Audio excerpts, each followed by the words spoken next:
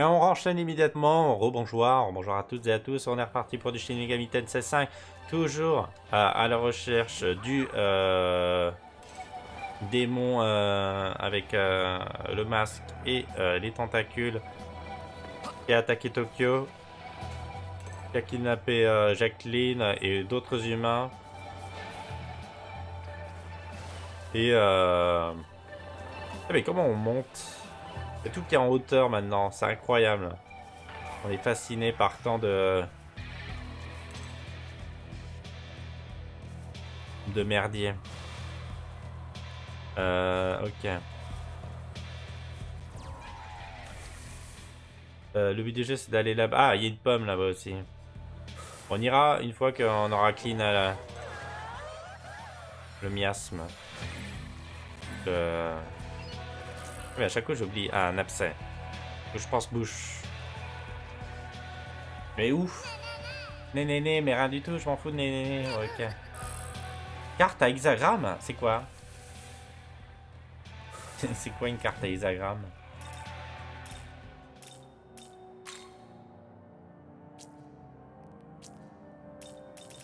Un peu de quête? Carte à hexagramme. Hein. Ah, oui, d'accord, on s'en fout.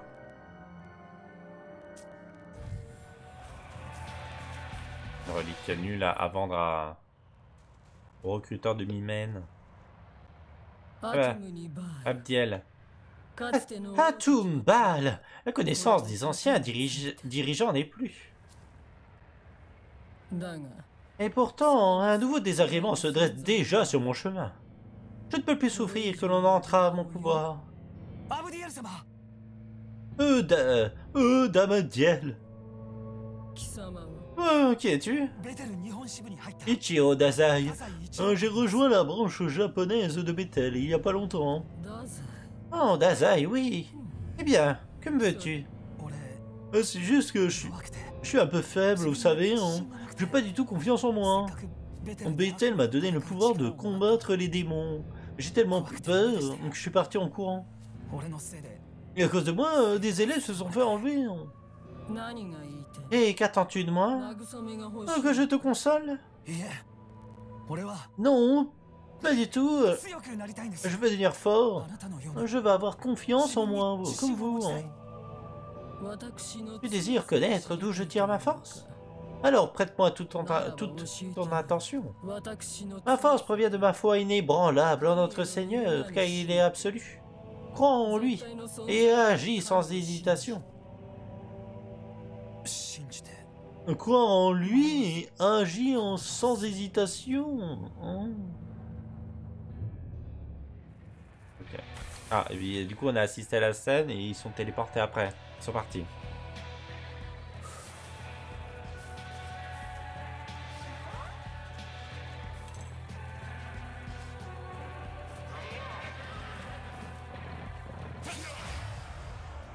Ça c'est sûr que ça soit aléatoire du coup.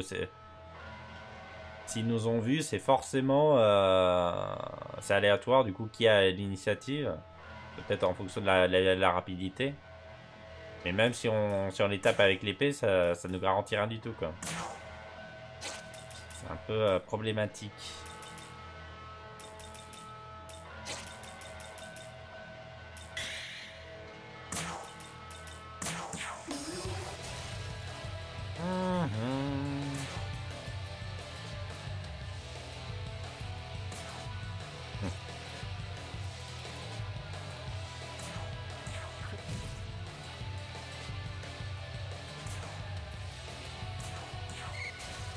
On a un peu de glace.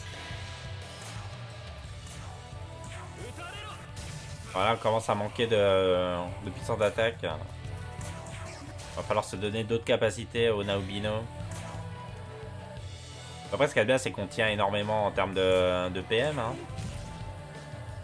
Mais on fait pas les dégâts qu'on devrait faire.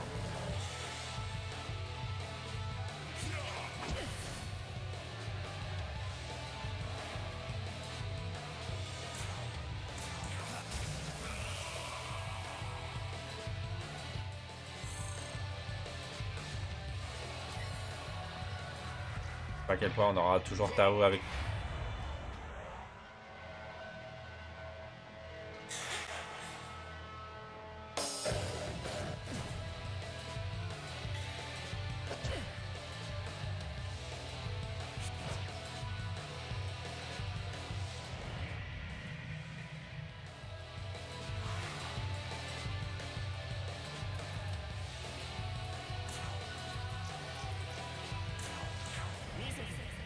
On va le faire parce que... Le problème c'est qu'ils ont des chances d'esquive, c'est ça les Inugami, non?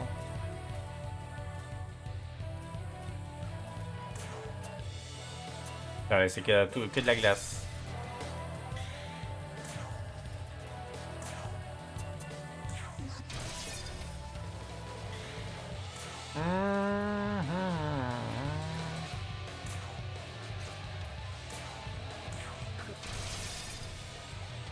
Ouais. Mais ils ont tous les mêmes résistances et les mêmes faiblesses et les mêmes poètes.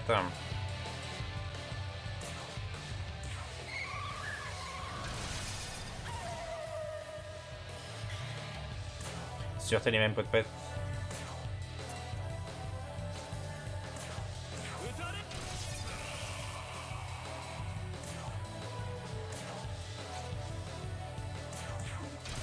On verra hors combat pour soigner.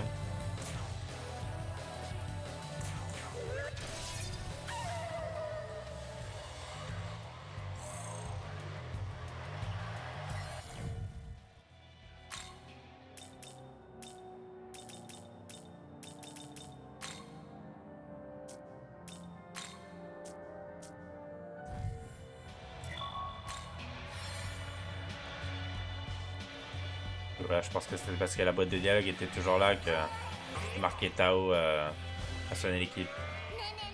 Attends. J'ai une autre question, ça ne te dérange pas, Andy? À quoi ça sert ces énormes trucs rectangulaires? Ce sont des conteneurs maritimes. Des comptes quoi? Mais c'est quoi ça? Ça a bon goût?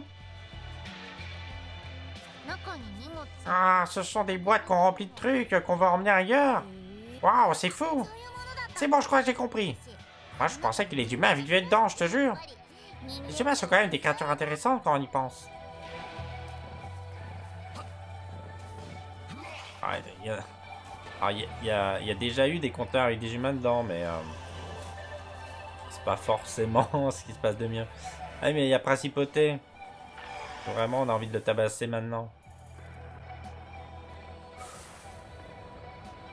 Est-ce qu'on a envie de le tabasser tout court au final? C'est bon, les démons dans le monde des humains, moyennement intelligents. Oh, vous êtes de la branche japonaise de Bethel, mais que se passe-t-il? Je sens l'odeur fétide d'un succube émané d'eau. Il parlait. Ne me dites rien, vous avez été séduit par ce succube, Lilim. Sûrement pas, vous n'auriez pas l'audace de m'adresser la parole si c'était le cas. Il est évident que vous voulez d'abord aborder cette affaire de façon rationnelle. Votre force de caractère est tout à fait louable. J'ignore ce que le succube a fabulé, mais son but véritable est de semer la discorde dans le monde des humains. Son numéro de victime n'est qu'une ruse pour vous amadouer. En tant que membres de Bethel, nous devons faire ce qui est juste pour protéger les humains. Ces êtres faibles de chair et d'esprit. Pas d'empêcher les démons de faire davantage de victimes. Nous devons de les punir. Voulez-vous en charger pour nous? Ben, je sais pas, c'est des victimes ou pas? Merveilleux, unissons nos forces en tant que frères de Bethel et protégeons Tokyo. D'après nos rapports, le succube Lilim a été repéré près de la grande rue de la jetée de Shinagawa. Je vous prie de les neutraliser. Et on peut rechanger d'avis. Telle une girouette.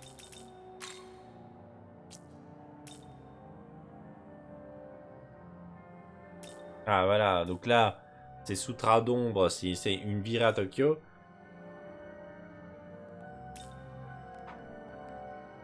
Et du coup, le Sutra de lumière pour dans l'autre sens. Et comment veux-tu choisir aussi?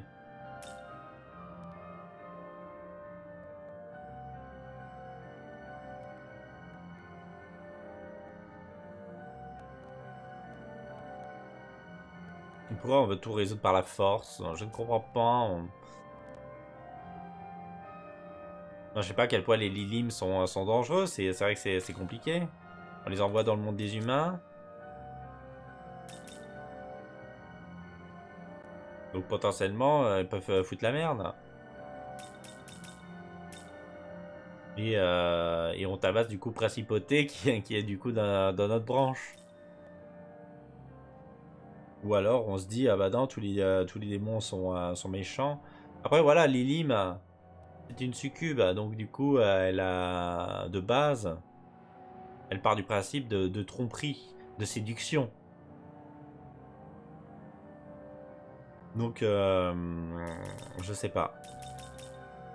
Après, en fonction des sutras, on s'en fout un peu, hein, en fonction de la récompense, c'est plus en fonction de notre Kokoro. Ou alors on se mêle pas à cette quête, on la fait pas. Des nagas. J'ai pas regardé contre quoi c'était faible, d'habitude.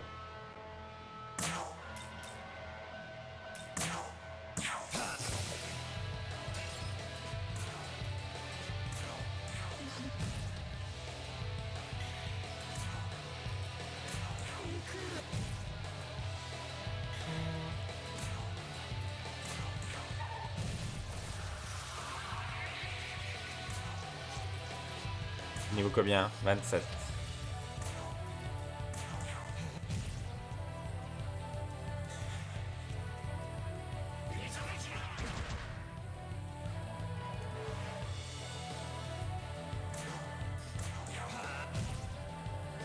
On commence à être un peu under level, à esquiver un peu tout le monde.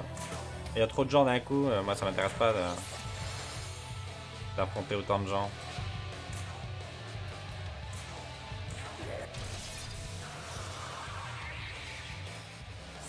C'est pas comme si les combats étaient fascinants.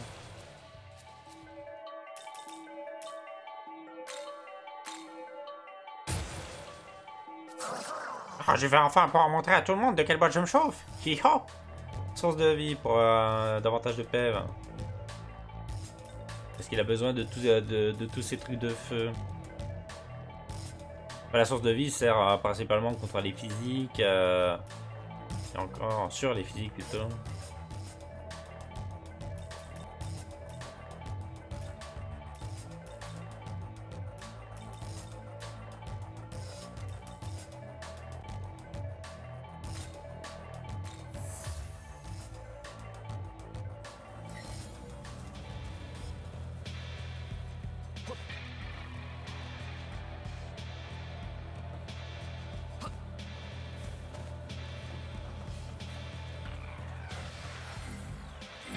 J'avais un chat, je demanderais qu'est-ce que vous préférez? On aide les succubes ou est-ce qu'on aide Principauté? Il fait froid près de ce bâtiment, c'est peut-être à cause du gigantesque démon à l'intérieur. Je me demande bien comment il a réussi à y rentrer. Il y a un gigantesque démon là-dedans? Ah! C'est Jack Frost, King Frost. Bonjour King Frost. Oh hi-ho! Pas facile de maintenir un aussi vaste espace à température givrante. Oh! Ah, et c'est tout?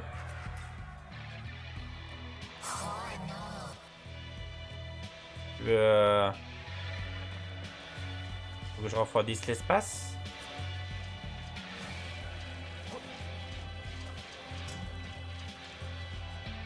Ouais, je veux bien le recruter. Tu veux venir avec moi? En plus, il est même pas marqué sur la carte. Peut-être que c'est un mec d'une quête secondaire, c'est-à-dire qu'il y a quelqu'un qui va me dire ah, il faut que tu ailles aider King Frost ou il faut que tu ailles le tabasser, et puis voilà quoi. Et là, on pourra lui parler plus en détail. L'été d'hiver.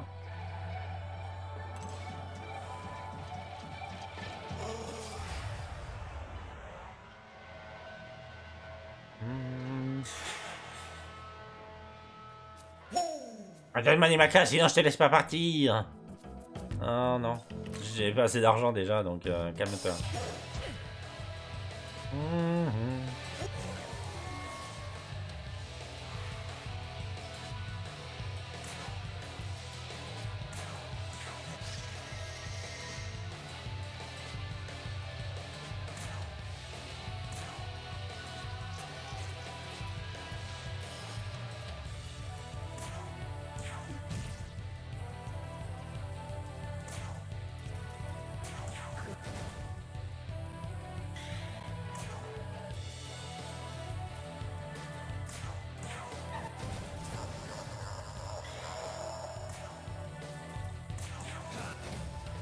devrait savoir s'en sortir.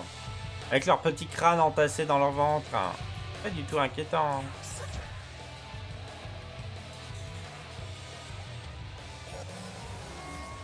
Ah, c'est bon, elle va pas dormir toutes les 5 secondes. Elle a déjà fait une sieste.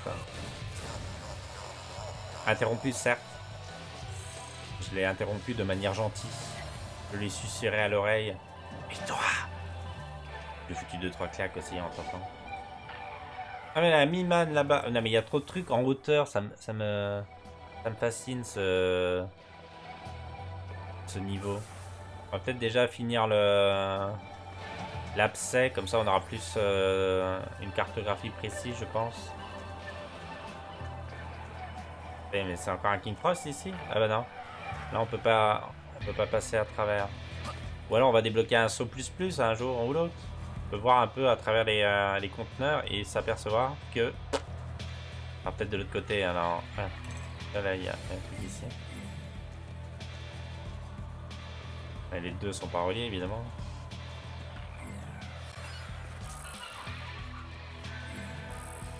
Des Oni. Peut-être par-dessus. Par les toits, on peut accéder. Avec une lucarne.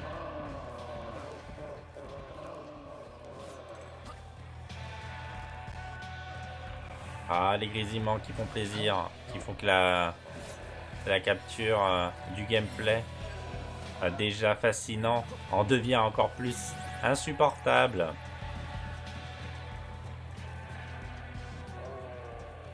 Petite sauvegarde. Moi, je veux bien ça.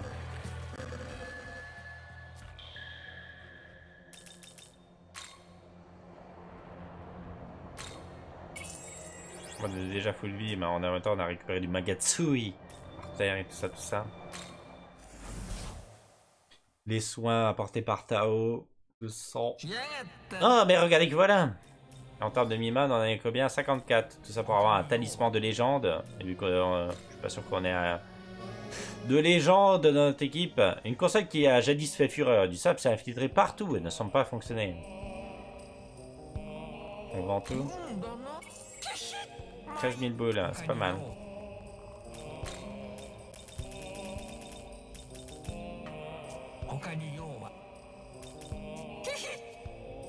toute façon, il fallait garder la console pour encore des gens qui voulaient me récompenser avec de la merde en boîte. Alors, on avait vu. Mais non. Oui. Bonjour. Fusion de démons. Fusion par résultat. Alors on est niveau 26. On peut faire le Kolopokuru.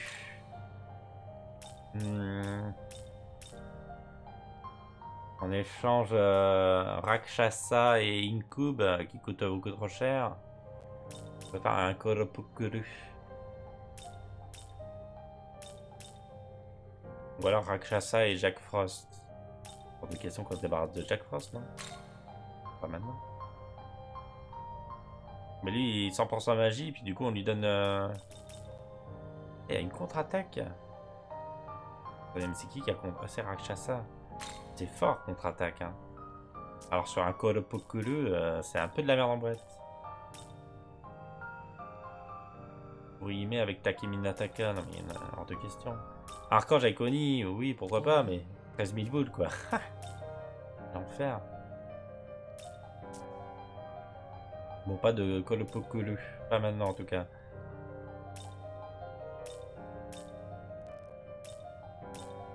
Et on peut comment... Attendez. Un moyen de faire les élémentaires? Oui, ah oui, mais Rakshasa. Rakshasa, après, on peut le réinvoquer. Hein. Avec Flémis. Mais attendez, Rakshasa, on l'a... Est-ce qu'on a envie de le réenregistrer dans le compendium?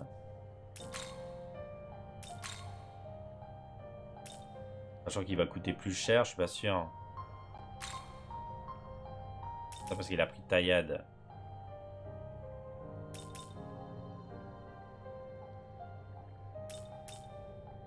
Son contre-attaque, il nous intéresse. Sa contre-attaque.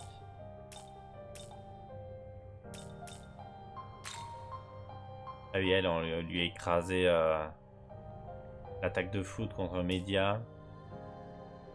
Souffle de feu qui a remplacé je sais pas quoi. Agui là-haut.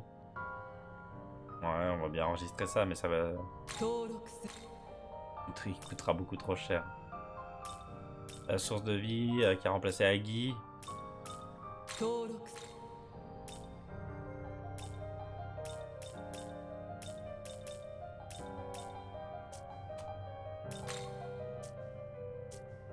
Ah, il va falloir se faire du pognon, je sais pas trop comment.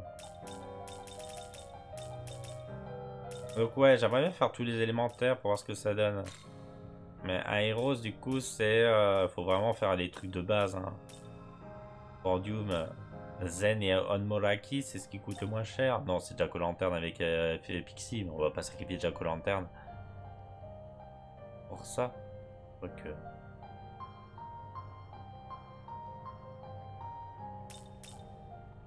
Non mais il y a trop de trucs, hors de question. Par contre là, du coup, ça veut dire qu'on se fabrique des gens. Quelle est notre capacité de monstre actuellement? Et on n'a plus qu'une place, donc... Et ce serait un truc à faire, hein. C'est juste que... bon, le problème, voilà, c'est qu'on a Neko Shogun qui nous casse un peu les burnes. Inugami qui sert à rien. Si on prend Neko Shogun, qu'est-ce qu'on peut fabriquer avec? On peut fabriquer Makami, mais avec Feng Wang, hors de question, je pense. Ben voilà, on a Inugami et Neko Shogun. Tout ça pour fabriquer un Andras. Neko Shogun, pour le réinvoquer, ça va coûter la peau du fion. Faut bien que je choisisse. Est-ce que j'attends Atis? Ah, quoique, on peut attendre Atis. Si on attend le niveau 28, on pourra faire Neko Shogun avec Kayano Hime pour faire Atis. Atis qui est... Waouh, super fort en tout en fait. Kishin en même temps, c'est dieu de la guerre. Ou démon de la guerre. Je sais plus. Mais c'est deux personnes qui soignent. On sacrifie du coup. Après Andras on l'a jamais eu. Même pas pour en quel honneur mais. Fusion Diade du coup avec Inugami. Bah, Kolopukuru. Ou alors Kopatengu. Copacabana. Il y a trop de choix et pas assez de pognon. Si on avait du pognon à plus que ça va en foutre, bon, on fusionnerait tout et n'importe quoi. C'est juste que là, c'est un peu compliqué.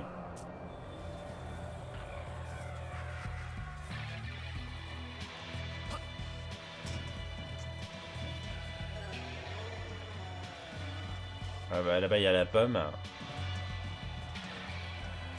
Ah oui, donc du coup, est-ce que mon truc de en passer par une lucarne, ça fonctionne? Parce que là, il y a un démon qui est là-dedans.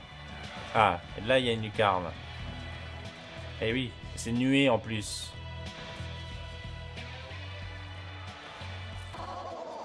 Je suis surpris que toi, trouvé cet endroit très intelligent, toi. Tiens, ma compétence préférée pour toi. Talisman de sauvage. Compétence surpuissante. Dire bye bye à ennemi de toi.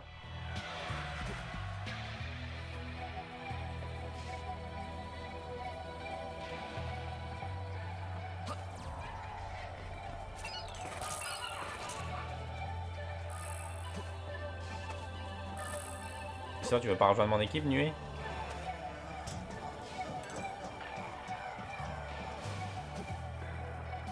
Il est plutôt sympa. On voit plein de trucs à l'horizon. Hein. On voit une pomme. Bah, justement, c'est la pomme qu'on n'a pas pu accéder. On n'a pas compris comment monter sur le Shinkansen et récupérer tout ce merdier. Attendez, c'est juste en haut de la route la pomme? On l'a pas prise. Bon, de toute façon, il va falloir se retaper moult niveaux.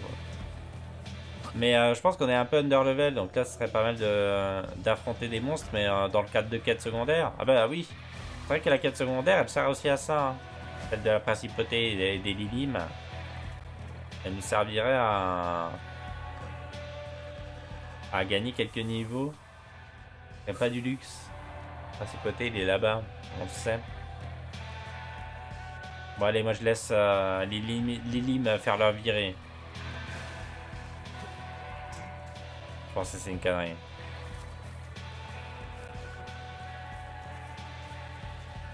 Alors que la principauté, c'est du darkitude.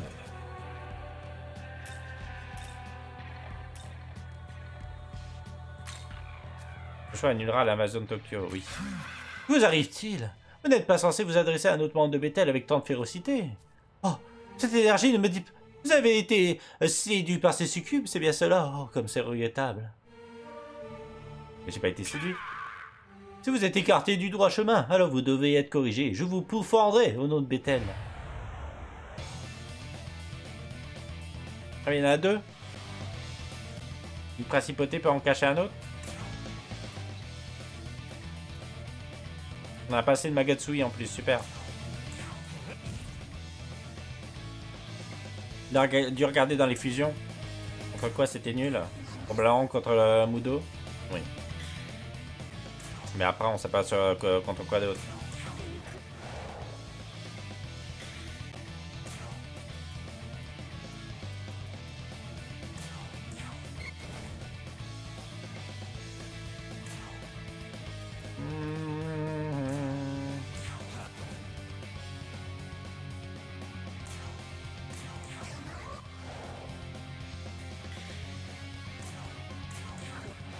On aura juste à résister à ça. Normalement, ça devrait être ok. Bah. Ok, ça sera peut-être pas ok. Ok.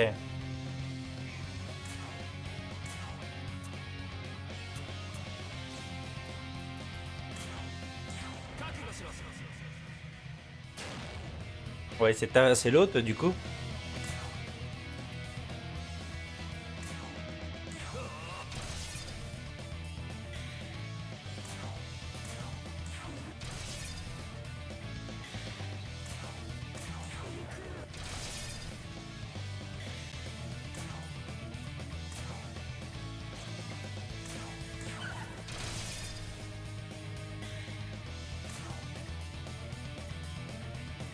Tentons pas une autre attaque, hein, si. On sait sur quoi attaquer pour pas tomber dans les résistances, donc... Ok, déjà on s'en débarrasse d'un.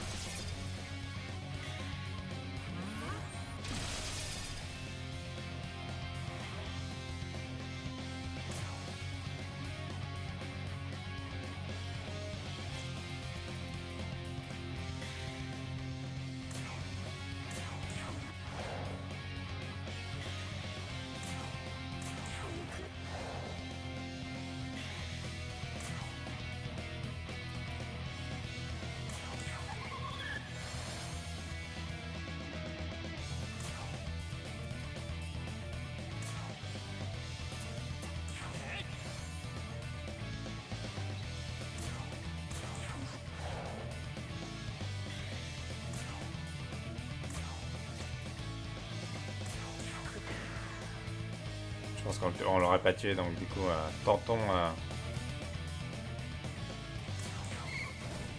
tentons l'esquive.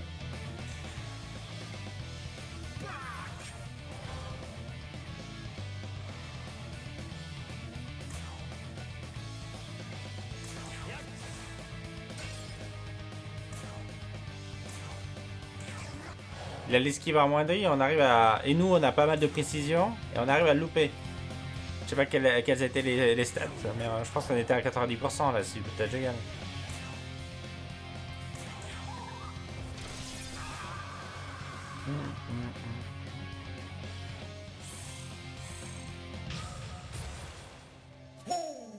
Nouvelle compétence, je vais pouvoir tuer plein de monde. Sukunda. Oui, super, on a vu à quel point c'était efficace, hors de question.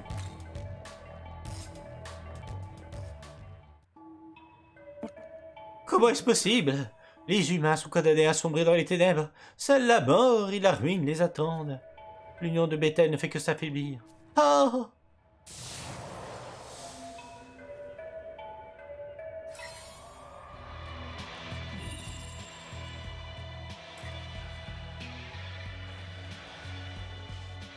C'est bon, ce sont juste des succubes.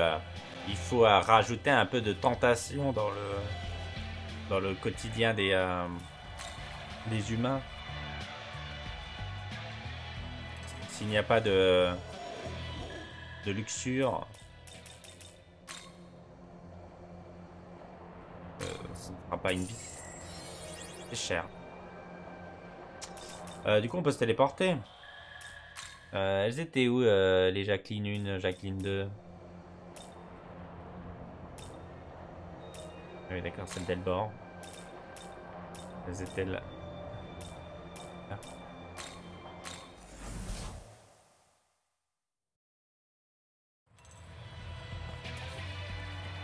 Et gauche. Bah alors attention. Est-ce qu'elles vont aller dans le monde des démons et des humains? Et direct foutre le dawa. Comme ça je vais pouvoir aussi les tabasser.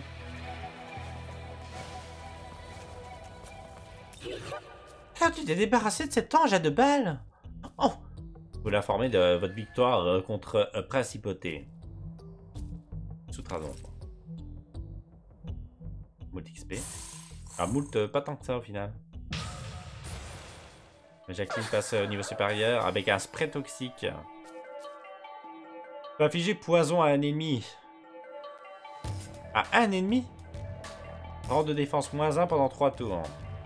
Ça a une double utilité.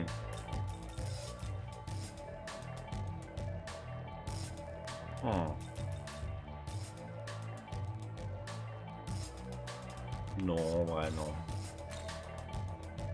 Enfin. Alors, lacération critique, c'est bien ça ou pas déjà? Attaque physique légère, précision faible. Ah non, mais hors de question. Waouh, tu as trop géré! Et tout le monde, ça y est, on part à Tokyo! Les Lily m'ont l'air très heureuses. Avant d'aller à Tokyo, faut que je tienne ma promesse. Allez, je viens avec toi. Lily m'a rejoint votre équipe. Oh, cool. Merci, maintenant on peut vivre sans craindre pour notre peau. Super, il est temps de partir dans notre nouveau chez nous. Les humains, j'adore les humains. Merci des bons mystérieux qui sont comme un humain. Ok, Tokyo, on arrive. Merci. Oh, ça fait au moins 200 ans que je n'ai pas vu un monde plein d'humains. Du coup, on a Lilim, niveau 32. 32. 34 de magie. Avec, par contre, deux pauvres compétences, Mazyonga et Malin Kalin. Mais on peut plus ou moins tricher, c'est-à-dire qu'on peut lui apprendre des trucs. On peut lui donner des CT. Donc elle est insensible à la foudre, par contre elle est sensible à la glace.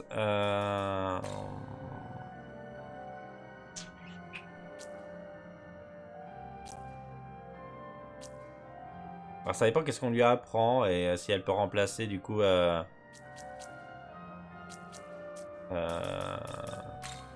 T'avais dit combien en termes de 34?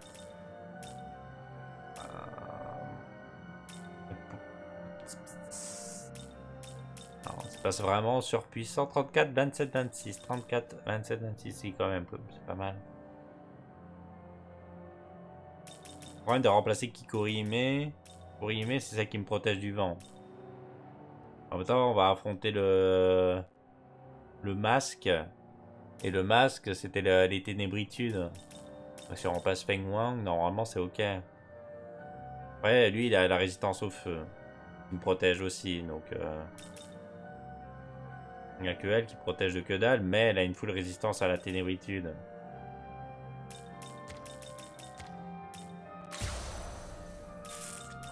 Ça va dépendre... faut lui apprendre des trucs.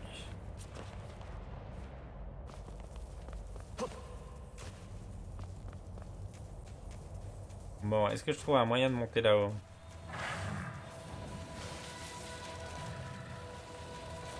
Donc là-bas, il y a la pomme. Et on n'y est pas allé. Bravo à nous. Merde. Bah, du coup, Mananangal. Ah, plus Mitama. Tour de l'ennemi en plus. Attaque. Ouais.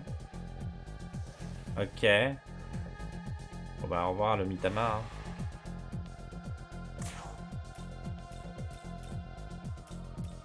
De la glace, c'est sensible à la glace, c'est ça? Oh, je vais y arriver, hein. T'inquiète pas. Ah non, la lumière seulement.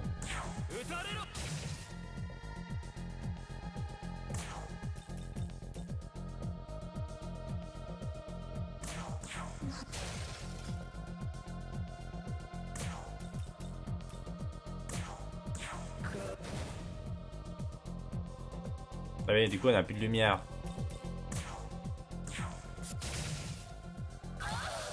Hop. Et on a enlevé le phénix.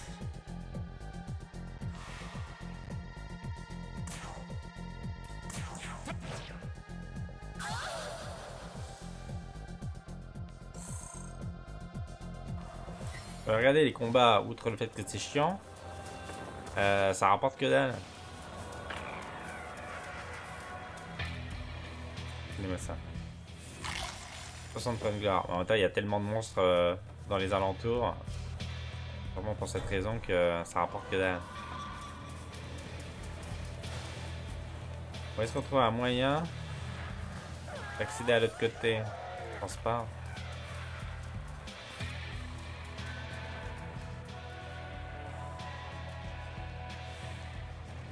Et là, c'était dans le bâtiment, c'est ça? Voilà.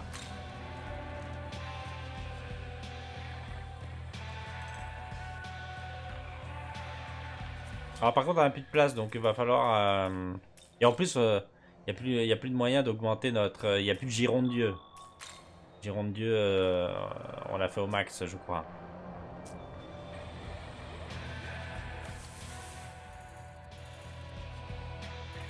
Bon est-ce qu'on est parti pour affronter le boss? Ah mais non on a dit peut-être donner des bienfaits, ça pourrait être sympa. Ah Lilim.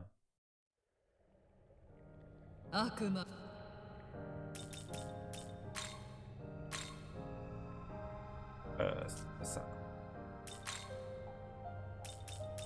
Alors, qu'est-ce qu'on peut lui apprendre? Qu'est-ce qu'on veut lui apprendre? De la magie, évidemment. Qu'est-ce qui nous manque? La lumière, justement. Mais elle va être pas très axée lumière, je pense. Elle s'en fout. Elle est pas axée juste glace. Et la lumière, ça lui va bien. On a quelqu'un qui sait faire ça?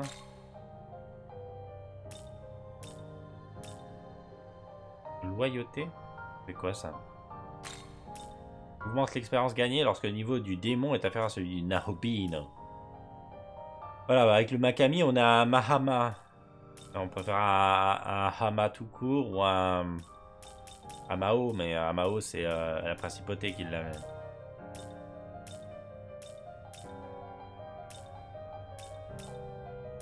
On a l'archange avec Ama. Ce sera le seul truc qu'on apprendra. Ah oui, d'accord. Là, ils sont grisés. Il y a lacération critique et Aguilao. Ils sont grisés parce qu'on n'a pas le bon bienfait. Là, on pourra prendre la lacération critique en plus. Aguilao sera toujours bloqué, c'est bien dommage. Ouais, on va vraiment gâcher... Ah, lui, il a Ama aussi. Bah, l'ange, du coup, c'est ok. On a écrit Karma. Bénédiction. Mais bénédiction, c'est unique. On va pas la prendre. Patra. Du coup, c'était combien non. Si, à partir de Zimera, c'est ok. C'est combien le truc qui permet d'apprendre plus? L'art des essences 80. Alors c'est le truc qu'on utilise assez peu, donc je sais pas pourquoi je l'ai pris, mais... On utilise vraiment peu, c'est 80, c'est énorme. Ouais, j'étais un peu con. Très bien. Alors, Ange, Mazionga, bon, bah, garde-le. Marine Karine, garde-le. Ama, prends-le. Patra et Rekarn, puis voilà. On verra après quand elle reprendra des nouvelles attaques. Bon alors, du coup elle sait pas, elle se débrouille pas beaucoup mieux. Faudrait peut-être lui donner encore. Elle va apprendre quoi elle?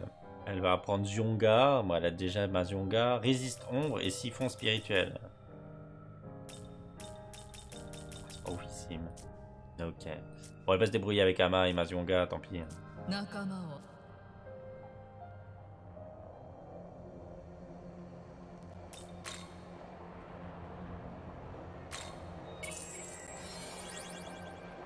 Allez, on va aller affronter le boss, mais alors je pense qu'on va se prendre une belle rouste. Vu qu'on n'a pas... On n'a pas trop visité les zones, hein. On a laissé moult trucs en suspens. Regardez-moi tous ces deux DKR.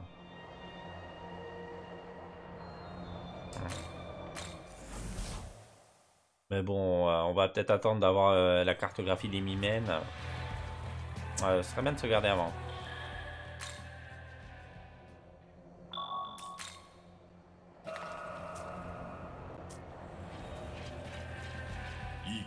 Nous approchons du signal, mais faites attention. Je détecte également un démon très puissant. Le démon cocaïné, là. La mue. Suppresseur de physique x2. Ah oui, c'est rare, ça. Ça va, sois tranquille, tu es à l'abri maintenant. Dépêche-toi de me faire sortir de là. Si on traîne, il va... Hein? Un loup-garou. Tiens, on ne m'avait pas signalé la venue d'autres invités aujourd'hui. Si je me m'abuse, tu souhaites récupérer cette demoiselle. Hélas, cette dame est ma pitance du jour. En tant que loup-garou, je ne peux abandonner un mets aussi raffiné à de grossières mains étrangères. Non, au secours! Je commencerai volontiers par me verser une goutte de ton sang en guise d'apéritif. Oui, oh, ce sera divin. Maintenant que tu connais le menu, il est temps de me régaler.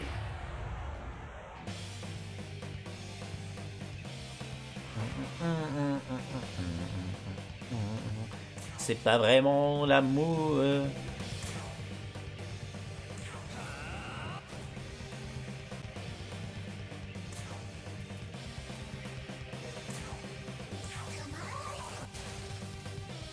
J'aime pas la glace déjà.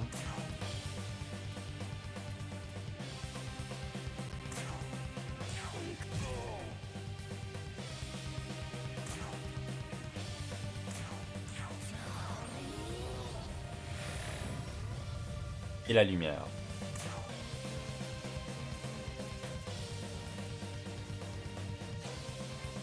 C'est ouf comme le Naobino il a rien.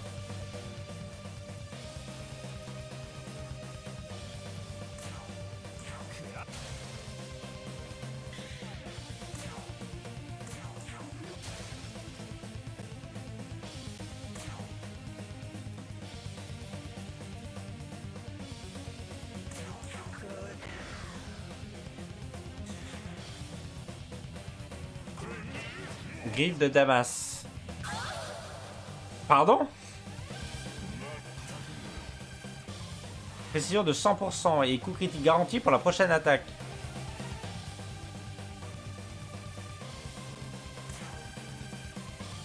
Mais il va bien se faire foutre.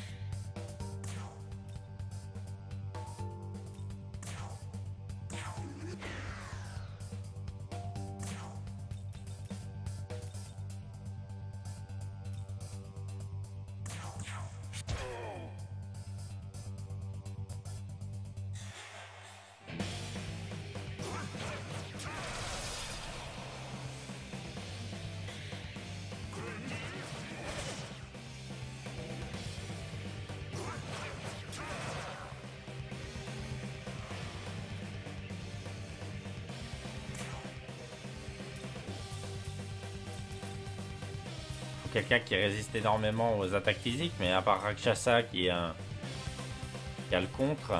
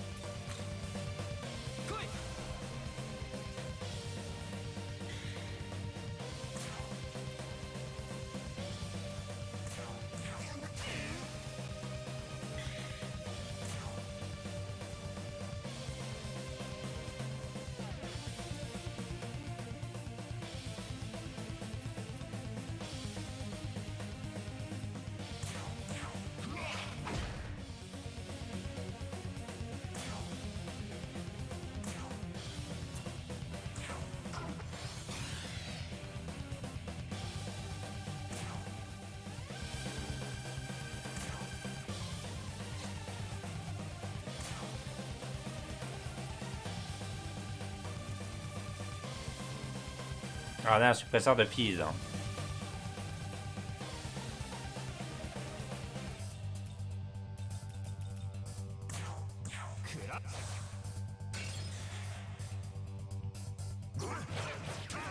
Ça n'en peut pas. Voilà, par exemple le suppresseur de Pise, je pense qu'on va l'utiliser.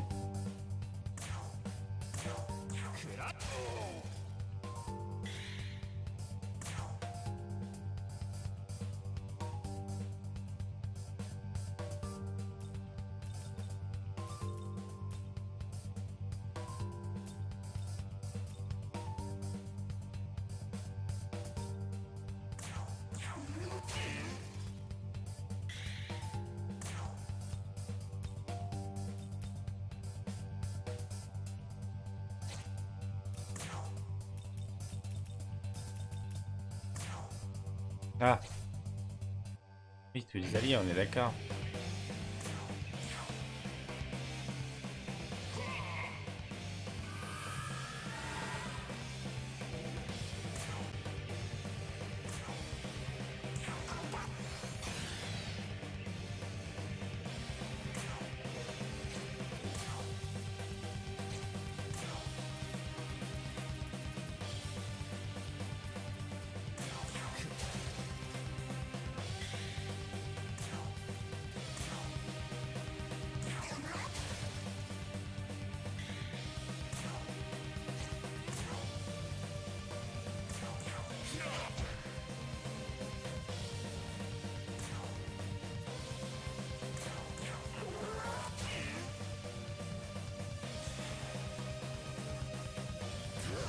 Ah!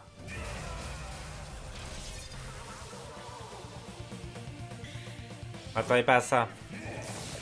Non, je m'attendais à du physique et il vient de faire un canon électrique. Bam! Bien joué, hein, bien joué. Ah, bien joué, bon. En même temps, j'aurais pu l'identifier hein, pour ça, pour découvrir ça.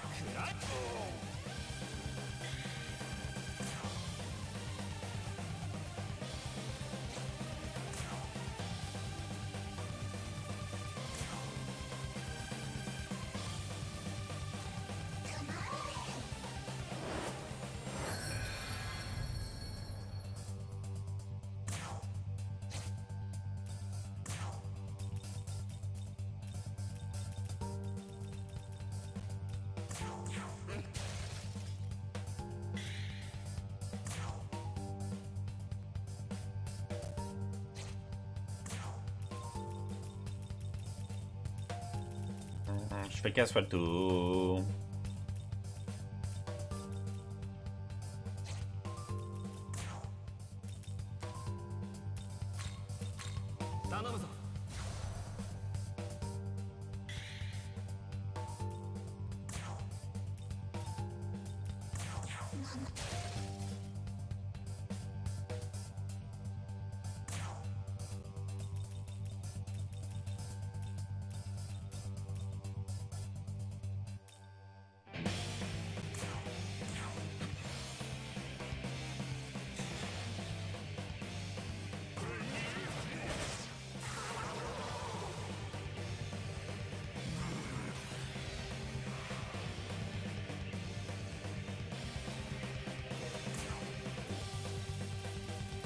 J'aurais dû la faut soigner, je pense qu'elle a retenu, mais...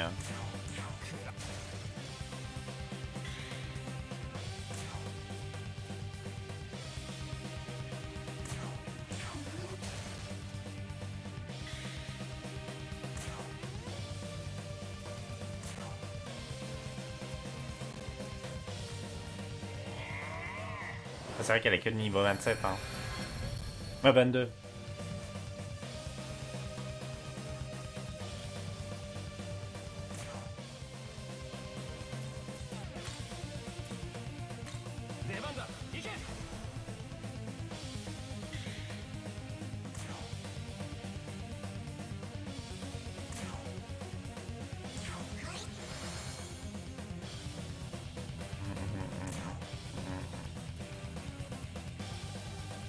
Les suppresseurs de fils qui sont ultra rares et du coup on les met. Attends, si on nous les a donnés avant, peut-être pour une raison.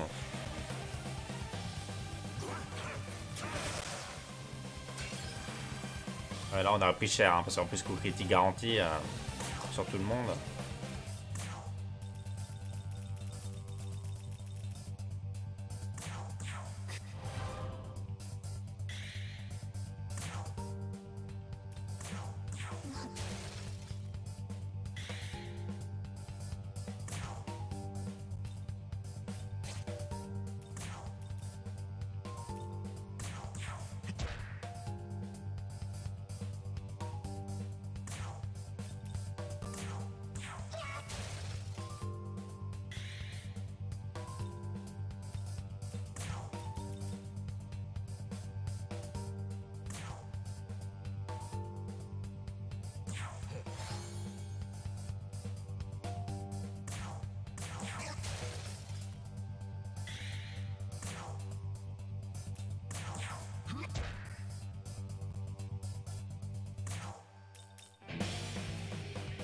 C'est quoi ça?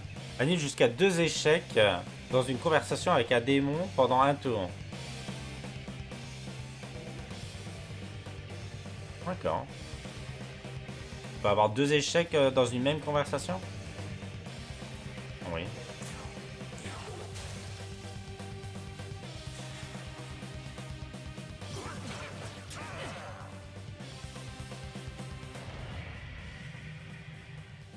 Ok, donc la foudre. Alors nous aussi on peut s'énerver.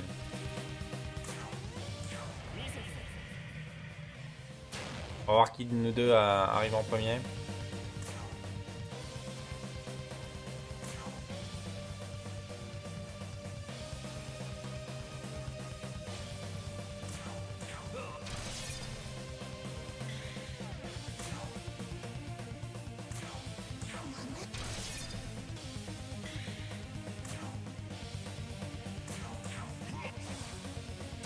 Je m'en doutais que j'allais me faire arnaquer.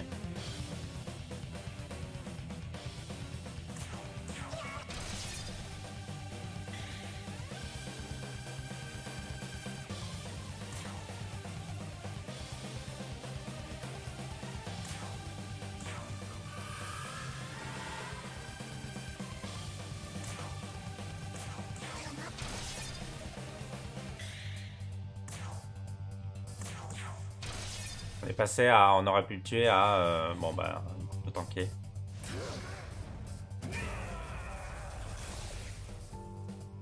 Ah.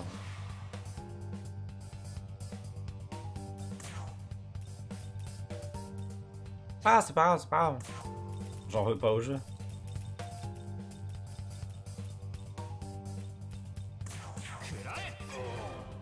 Allez. C'est le moment de l'achever.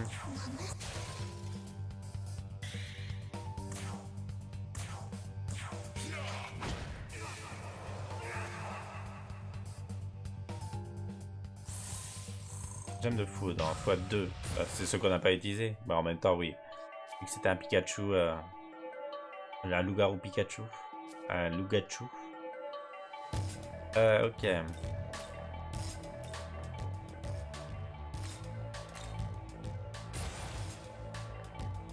On va peut-être augmenter sa vitalité un jour. Oh, j'ai récolté une nouvelle compétence. Ma bouffou.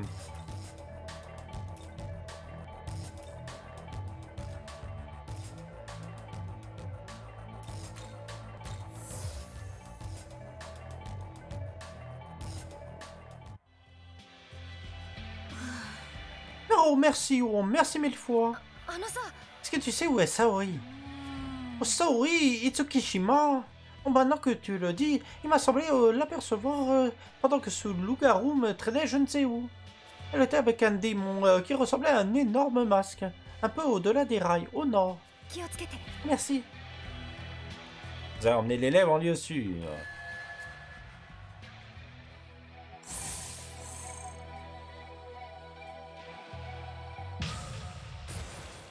Le Neko Shogun. Tu combats admirablement. Pierre de vie. Il continue à évoluer alors qu'il devrait pas. Que penses-tu de cette nouvelle compétence? Elle me va bien, non? Plus d'aiguille. C'est quoi déjà? Chance de coup critique élevée à 1/4, attaque physique légère sur un ennemi. Non. Non, elle te va pas bien. Non. Mon essence t'appartient, tout comme mon âme. Essence de Fengmang. Trop bien. Avec ça plus moyen comme déglingue. Oui, tu l'as déjà dit. Charge plus simple. Loyauté. Oh, imbattable, avec compétence. Je ne détecte plus aucune trace d'être humain. Nous devrions suivre les informations que nous avons recueillies et nous diriger vers le nord.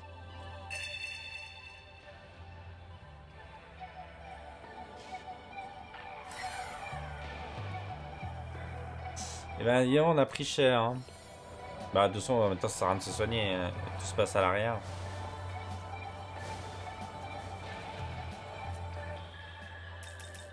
Ah, entre du cadavre. Il y a des nouveaux équipements. On aurait dû y aller en même temps avec, avec le dernier ennemi man. Ah, il a de nouvelles essences. Kopatengu, Onboraki, Shisa, Azumi, Jack-o'-lantern et peut-être les Guianes. Ouais, bah il faut voir c'est quoi les résistances et les faiblesses de chacun, quoi. Mais pourquoi je voudrais plier? Quel intérêt?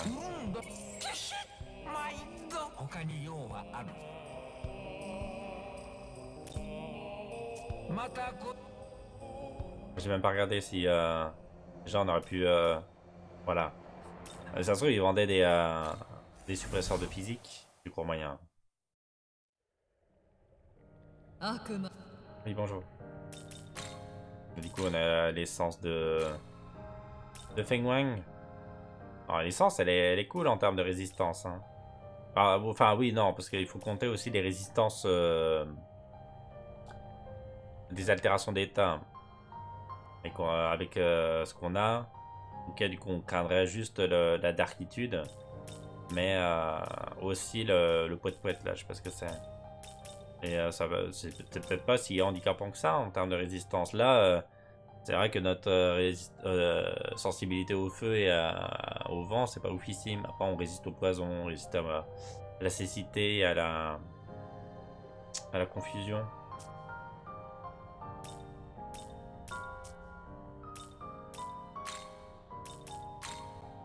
On est passé niveau 27. En niveau 27, on peut faire un naga, on peut faire un atis. Ah bah le fameux natis. Atis plutôt. Et principauté qui est aussi niveau 28 avec Lilim. Ah non, niveau 32. Ah oui. Est-ce que principauté nous aurait rejoint? Du coup, Atis, on attendait Neko Shogun avec Kikuri Hime. Ah, on perd en magie. Hime a plus de magie. Par contre, Atis, il a du physique.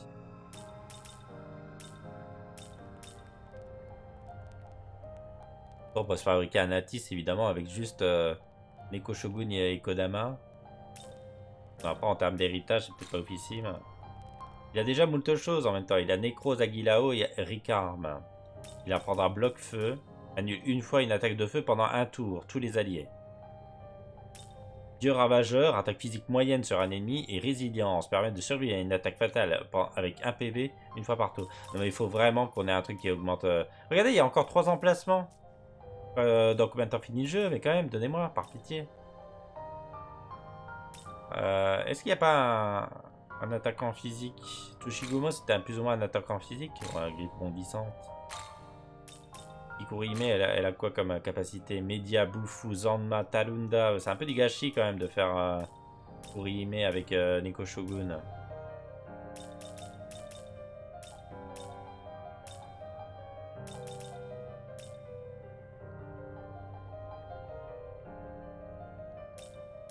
On va faire Take Minataka. Ah oui, c'est vrai que Take Minataka, il avait du physique un peu. Ou même le Oni. Avec la frappe musclée et l'écrasement.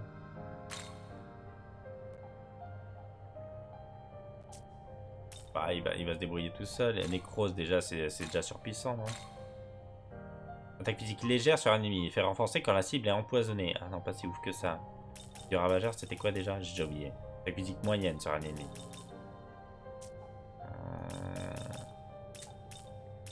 Ça sert à rien de faire des économies de démons. Et se débarrasser de Neko Shogun, va falloir à un moment donné. Commence à se voir.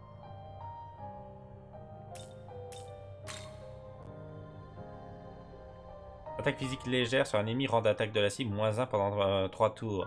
Hop, Griscro, c'est Neko Shogun qui l'a. Ah, c'est pas mal.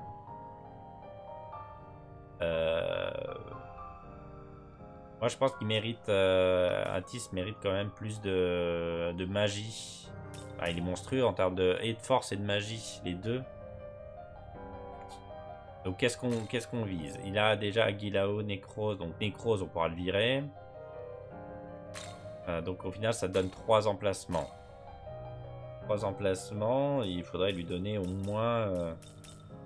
Kikurime, elle a pas non plus 10 milliards de trucs, mais... Ah oui, mais Necrose on peut pas l'écraser maintenant, c'est ça qui est dommage. Necrose on l'écrasera avec du dur ravageur je suppose, donc... ça sert à rien de lui donner du physique maintenant. Il faut lui donner 2 magies. Donc le Masio et le Zanma. Là on sacrifierait que Kikurime et pas Neko Shogun. Quel enfer. Et on en fait quoi de Neko Shogun? On l'enlève quand? Bordel de masse. Il gêne un peu. Et un chouille quand même. Ah oui, si, on peut l'utiliser pour faire des Pokémon qu'on n'a jamais eu, tel Andras.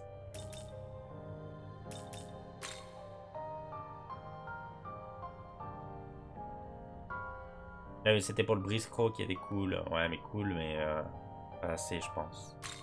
Donc, ok, gardons Briscro. Loyauté, non, ça c'est pas intéressant. Rendre défense -1, ouais.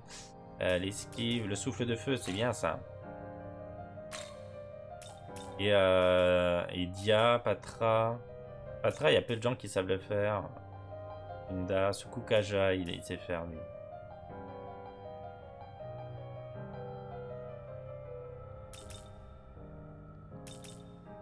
Bon, allez.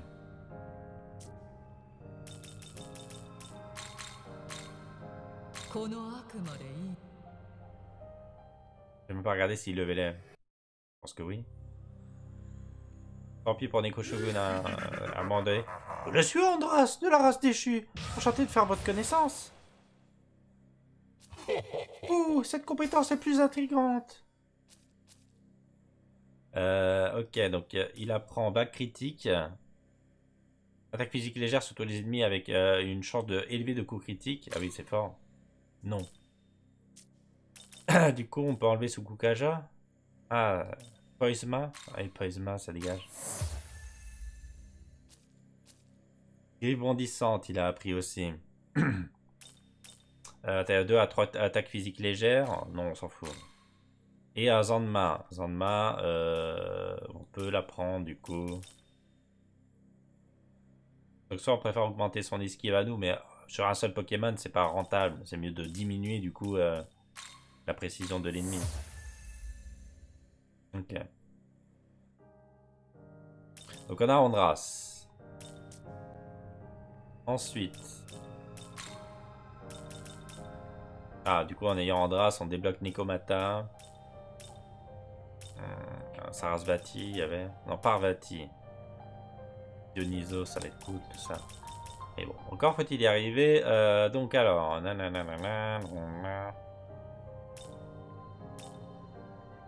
Ah oui, alors Makami... Ah oui, c'était Neko Shogun. Servait à ça principalement, Neko Shogun aussi. On peut le refaire, on peut payer 6000 boules et se débarrasser de Feng Mang. Feng Mang, il était pas nul. Hein. Mais on a envie de voir ce que Makami débloque.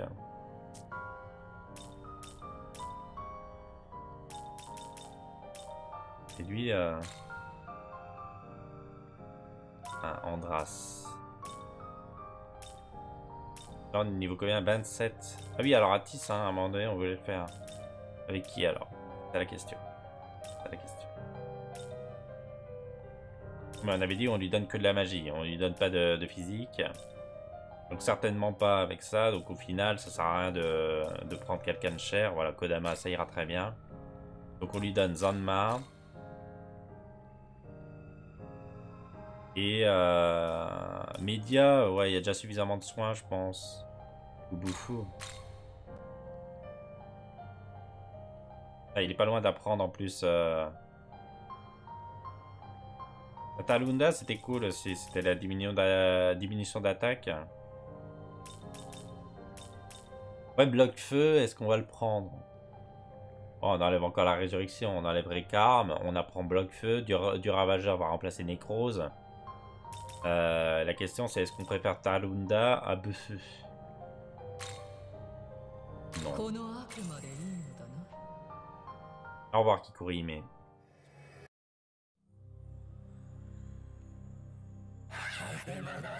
Je suis Atis de la race Kishin. C'est un plaisir de faire ta connaissance. De te connaître, mais... Je réinterprète tout. Du coup, on pourrait avoir Anubis, puissance. Puissance, il était pas mal aussi. C'est sûr qu'on avait gardé beaucoup. Kinki, avec une vitalité monstrueuse. Là, on commence à taper dans du surpuissant. Ok. Poltergeist, on sait qu'il va falloir le fabriquer, mais bon, on a le temps.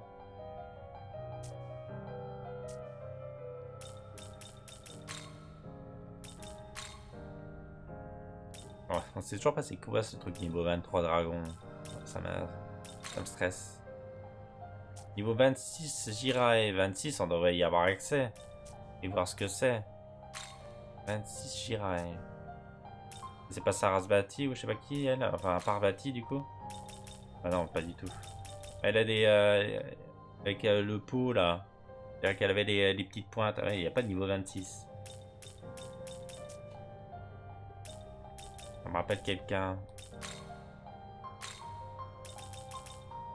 Et là, du coup, on voit... C'est trié par quoi? C'est trié par rien du tout. Trié. Par niveau. Donc 26.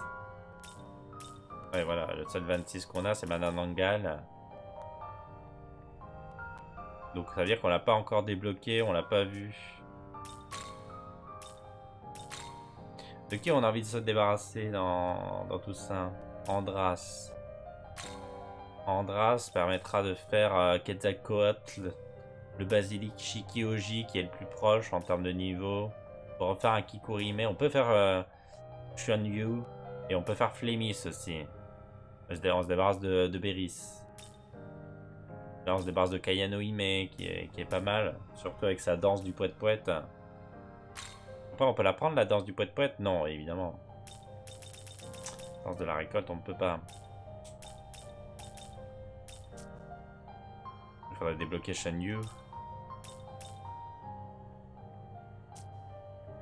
Là, on n'a qu'un seul emplacement, ça me stresse. La Frost permet de faire quoi? Ah, Ariti avec sa... Pas du tout elle, du coup. Siron Up avec Bugs. Alors, Bugs, on sait qu'on en a besoin pour une fusion super spéciale, mais qui n'arrivera pas avant 10 ans. Donc, on peut faire Siron Up. Sachant que Siron Up, il a besoin de quoi? Il est juste faible à la darkitude, ce qui est pas... Et c'est plutôt un mage. Il a déjà averse de feu et ama. Récupération. Restitution légère de PM lorsque vous ciblez la faiblesse de l'ennemi ou infligez un coup critique. Oh, très fort. Hein. J'aime bien. Je suis séduit. Souffle de glace ou alors bain bouffou.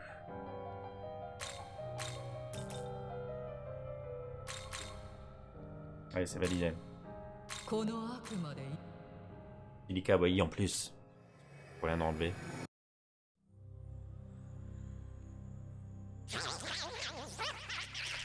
Je suis Sironab de la race légende.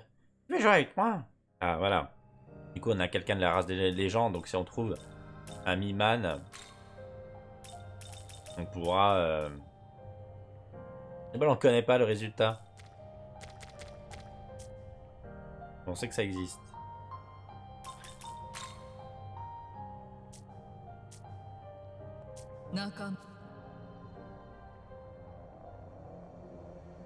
Bon, là, on a de bons démons.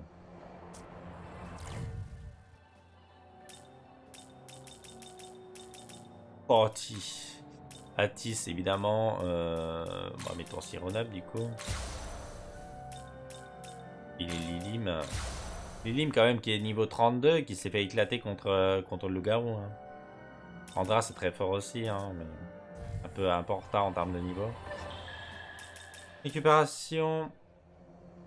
Il faudra enlever... Ah oui, mais en plus, on a fait tout ça. Mais il faudra enlever le prochain abcès.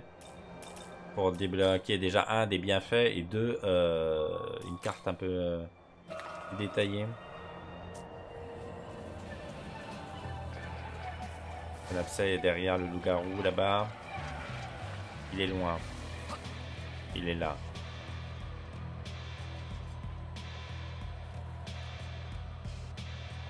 Ah, Nekomata.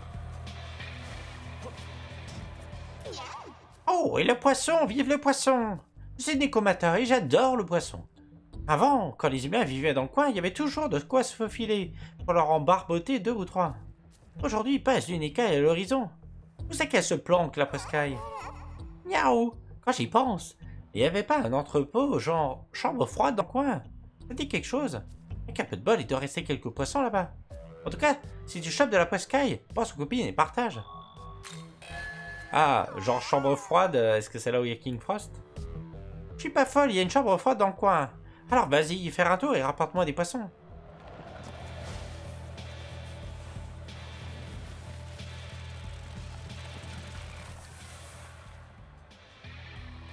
Bon, on va foncer dans l'abcès. Qu'est-ce que c'est que ça? Cette statue pas du tout inquiétante. On dira... Je veux dire Abaddon, mais non. Ah oui, alors par contre, on aurait pu faire quelque chose d'intelligent, c'est-à-dire évoluer sur les conteneurs, et on n'a pas sauté assez loin. Ce qui fait qu'on va se taper la... On va se faire la méthode la plus chiante. On pourra peut-être essayer de recruter Naga. 27. Ah oui, on peut.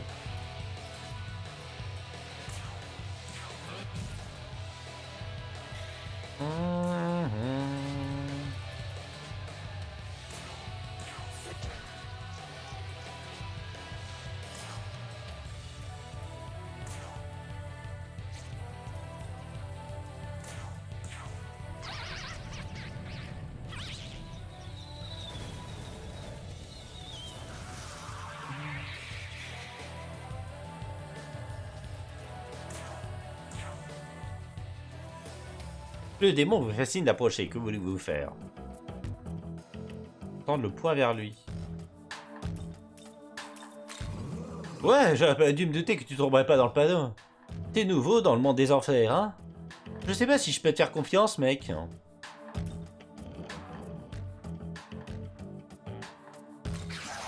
Comme si j'avais de quoi sur parole. Pour moi que t'es digne de confiance. Voyons voir. Balance donc un bout de TPM. Ouais, j'aime pas ça, mais ok. Dis-moi, mine... Ah! Ok. Ah ouais, c'est bon, ça. Bon, écoute, 2000 boules, mais... C'est rush, quand même.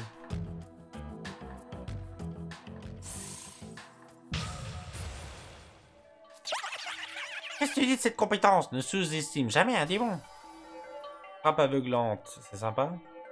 Attaque physique légère sur l'ennemi. Rend de précision esquive de -1 pendant 3 tours. Oui, c'est sympa, mais non. Pas un mec du...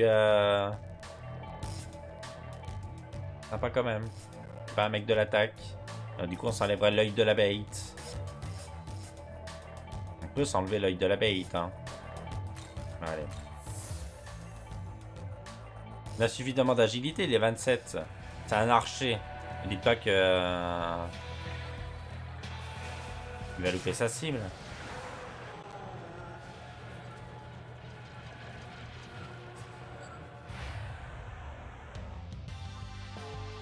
Ah, des Fengwing. Fengwing. Mais alors, Fengwing, c'était sensible à quoi? Et des Makami qu'on n'a jamais construits. Souviens-toi.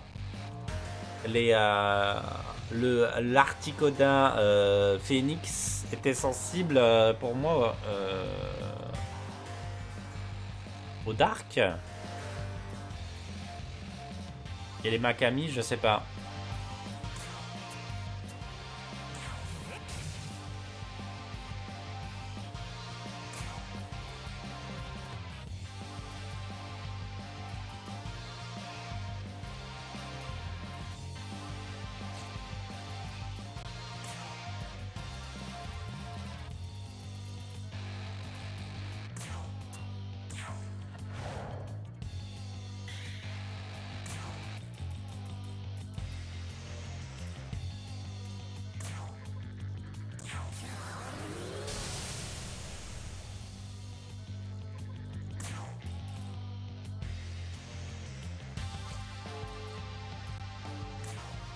On sait que c'était résistant à... même insensible à la... au feu.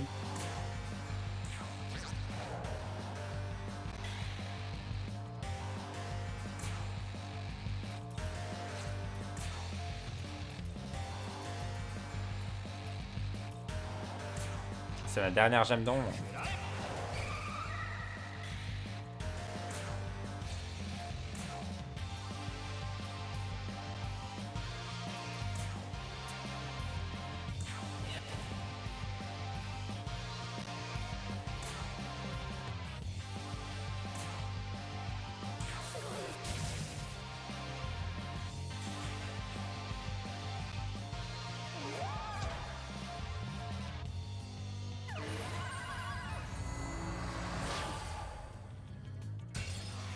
Hop.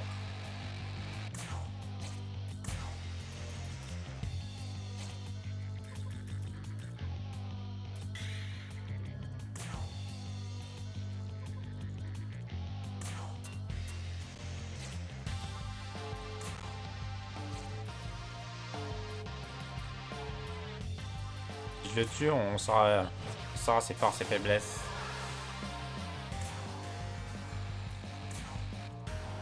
Ah, c'est juste la darkitude. Ah, on a personne qui sait faire des attaques dark alors que ce sont des démons.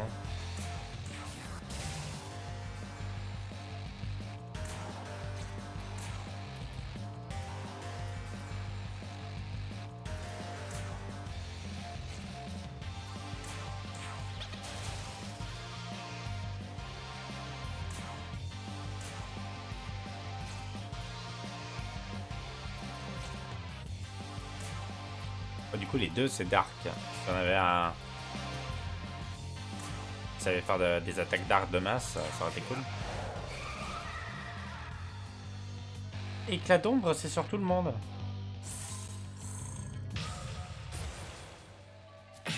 Ce pouvoir m'aidera à accomplir mon devoir. Bloc feu, donc on a dit qu'on le mettait à la place de soit Ricarme, soit Nécrose. Ouais, Ricarme, ce sera... Bloquer du feu à donf, mais c'est pareil que du coup un suppresseur, donc en vrai, je suis pas sûr. Bon, il y a 3 suppresseurs. Giron de Dieu 5, ah on peut. Bon client. On doit diminuer le coût dans... chez Jackie. On a un Giron de Dieu 5, voilà, super.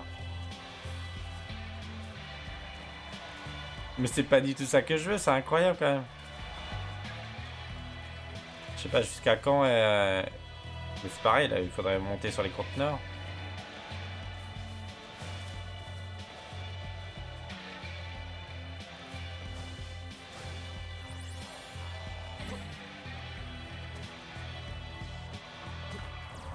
Ça, c'est derrière là.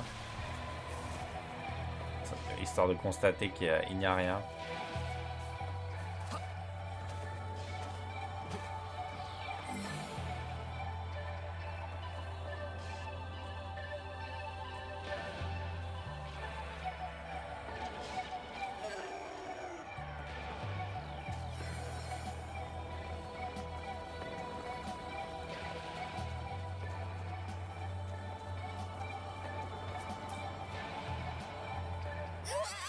Non, je me plains pas pour éviter de bosser. Mais j'aime bien prendre ma pause au calme.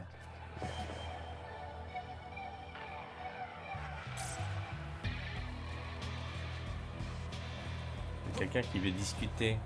Il est où le type qui veut discuter? Je veux bien discuter avec lui. Enfin, apparemment, c'était caché, quoi. À l'étage, sur le toit.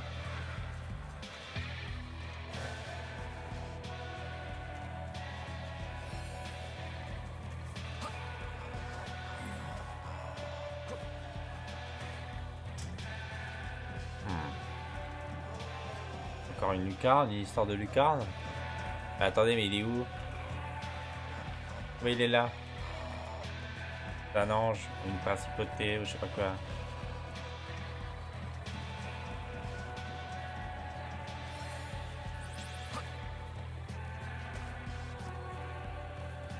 Il y a tout qui est labyrinthique maintenant, en rajoutant autant de verticalité, de conteneurs, d'impasses et de machin. On est un peu en PLS. Et là, on se rapproche du coup de King Frost, non? C'est là qu'il était... Ah, attendez, il était où King Frost? Ah, non, bah, c'est loin de l'univers en fait. Là, il y avait le nuée plutôt. On est au niveau de nuée. Je suis en train de me perdre. C'est pas grave, j'ai la téléportation L1.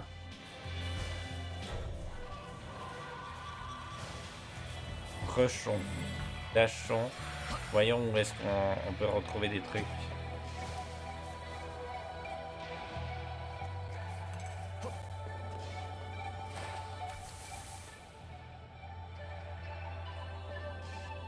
C'est incroyable, je me vois même pas comment on est censé monter là-haut.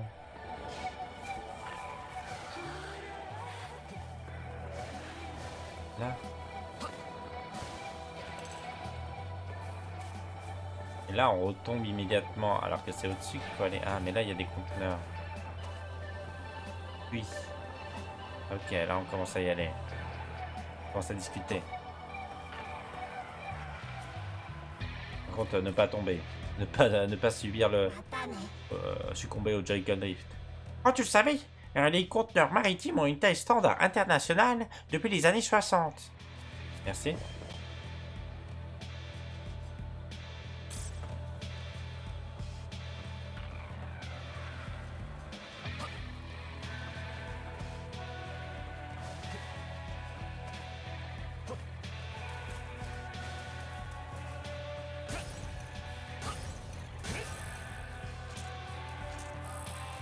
Sens de Kikurihime.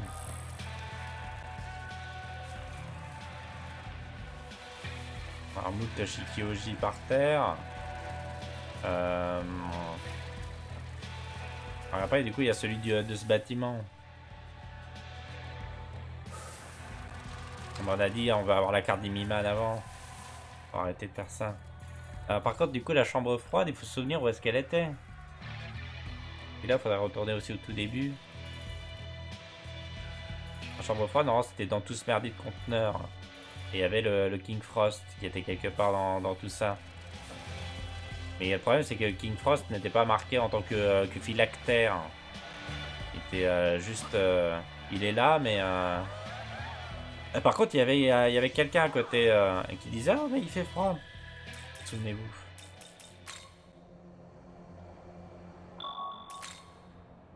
Donc, potentiellement, on cherche un phylactère, c'est pas complètement aberrant. Pour retrouver la position de King Frost. Allez, 55, talisman de légende.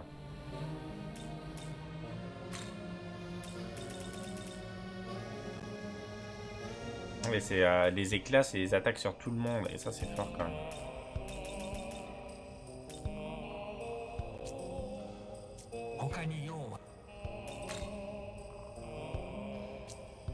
Il n'y a rien à vendre. On n'a pas chopé de distributeur entre temps, quoi.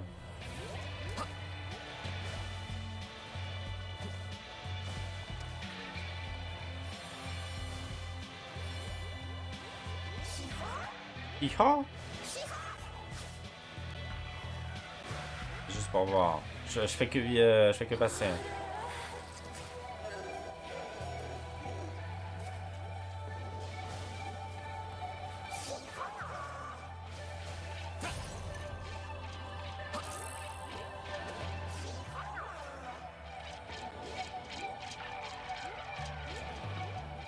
Ils sont tout kawaii à dire hi-ho.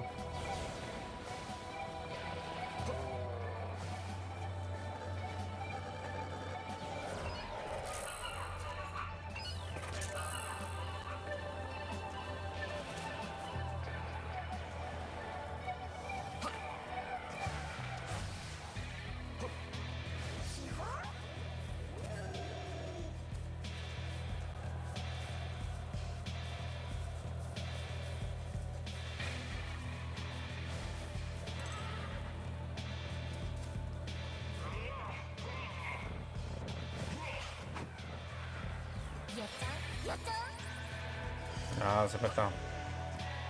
Et là, il y a une pomme.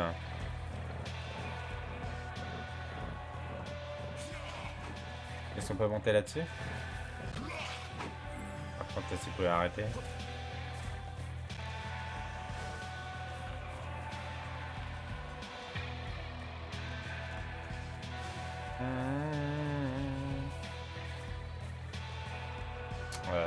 Ah oui, non, ça c'est le passage... Non, pas du tout. C'est juste un ravin. Le passage mais vers l'au-delà. Un certain passage, mais...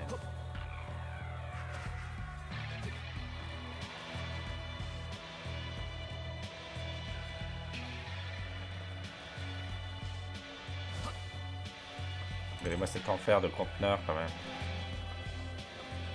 Il y a quelqu'un là?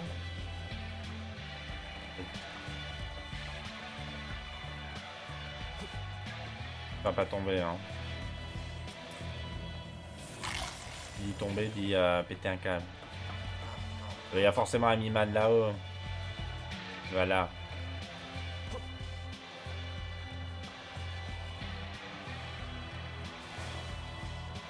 Incroyable cette impossibilité d'être précis avec un Joy-Con drift.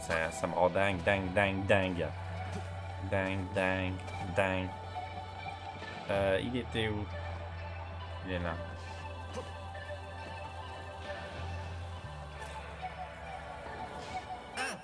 Ah, c'est grand, c'est cool! Les grues. Ah, les grues, voilà. Les grues, c'est grand, c'est cool. On tiendra ça.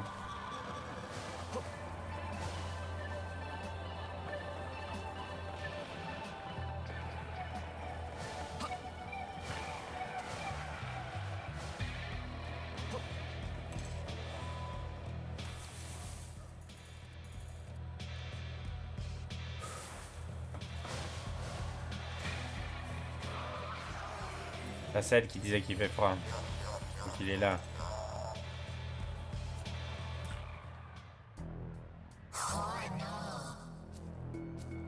Riku demande s'il y a du poisson quelque part. Et oh, tu veux un de mes poissons, oh? Tu peux te brosser, oh? Tant que je serai vivant, moi qu'on nomme King Frost, aucun poisson ne quittera ces lieux, oh!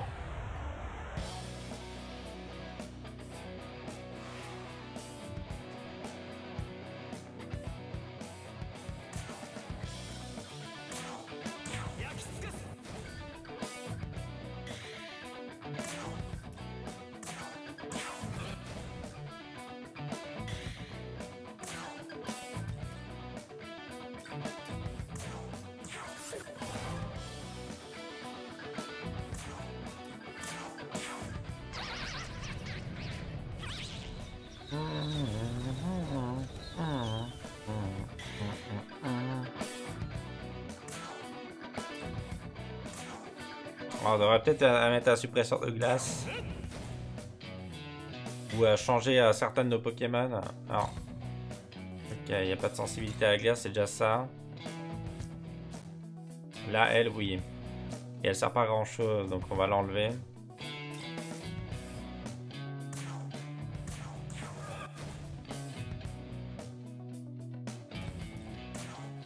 Et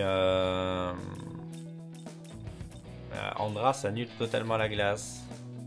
On pourrait se défendre. Même si il est très faible en termes de niveau. On a Kayano Hime qui résiste un peu à la glace et qui soigne.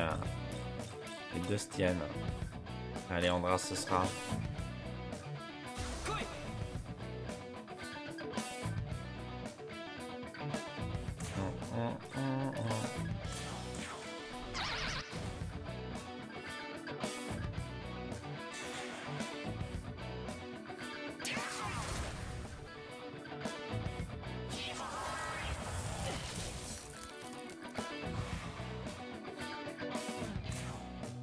Et un chouille de dégâts, faut bien, ouais.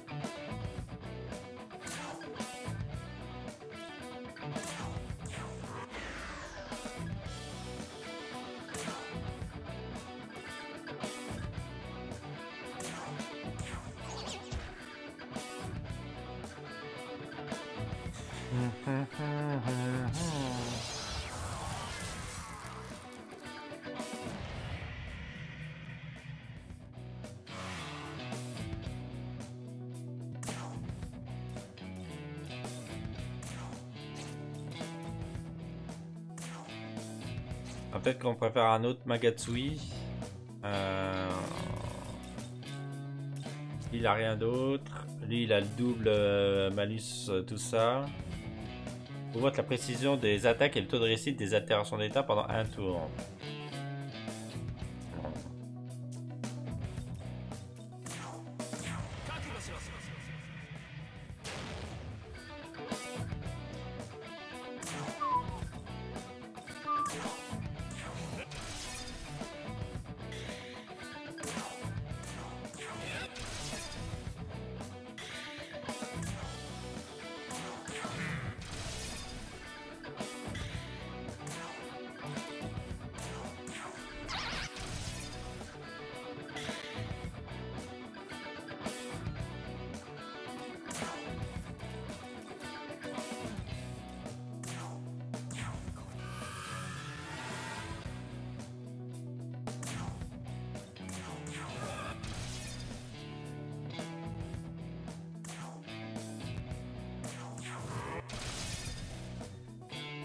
C'est incroyable, de A5, j'ai l'impression qu'on tombe toujours sur le plus faible. Hein.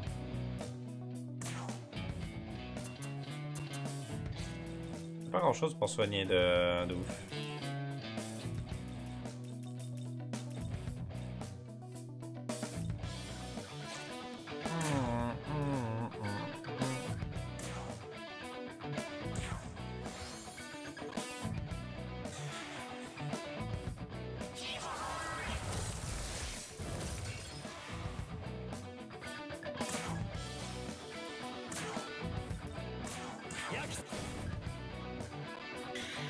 T'as beau lui avoir diminué sa précision, pour le moment il a rien loupé. Hein.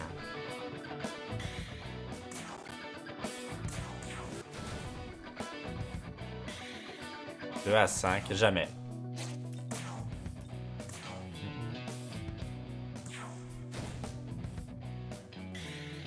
C'est plutôt cool de récupérer ses PM quand on tape dans la faiblesse de l'ennemi, c'est sympa.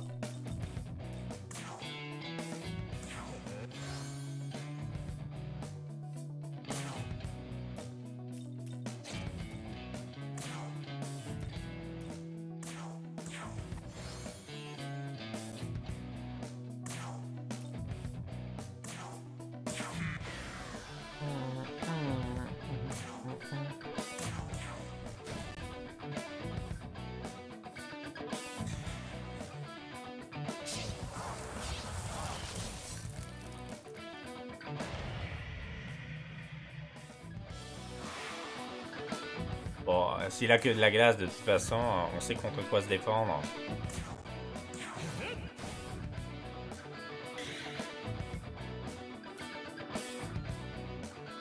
Est-ce qu'on change ou est-ce qu'on prend une goutte de chakra?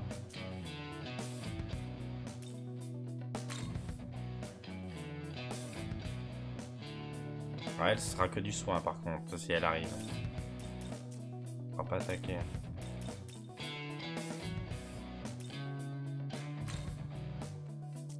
Et elle, on avait dit...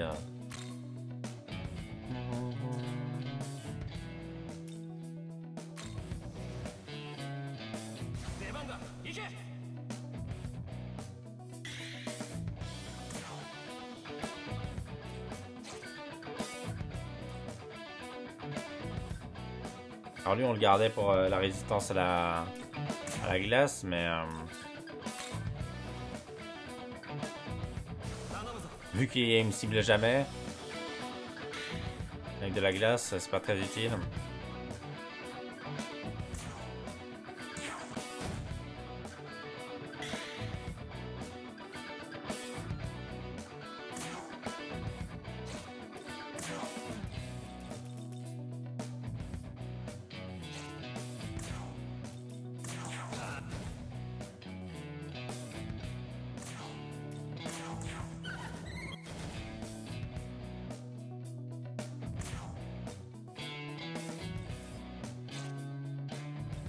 Je suis jamais deg, hein, quand même.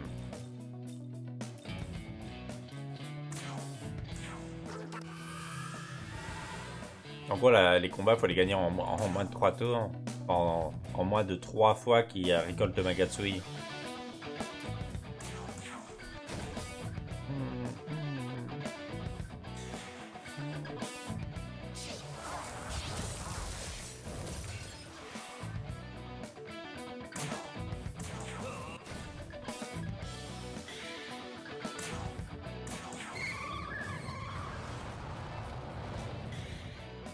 Ça marche jamais le 3, on est d'accord. Hein. Je sais pas s'il y a que moi. On va avoir l'avis de quelqu'un d'autre sur cette question, mais là, c'est un peu... À chaque coup, c'est gênant. Ah bah on devrait avec Kayono Hime utiliser une gemme de feu. Elle a quand même pas mal de magie, donc...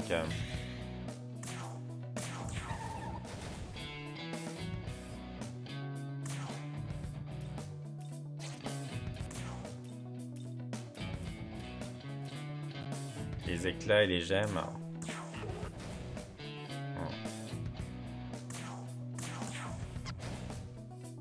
Bon, le but c'est juste que le Naobino se fasse pas éclater la gueule à coup de critique et tout va bien se passer.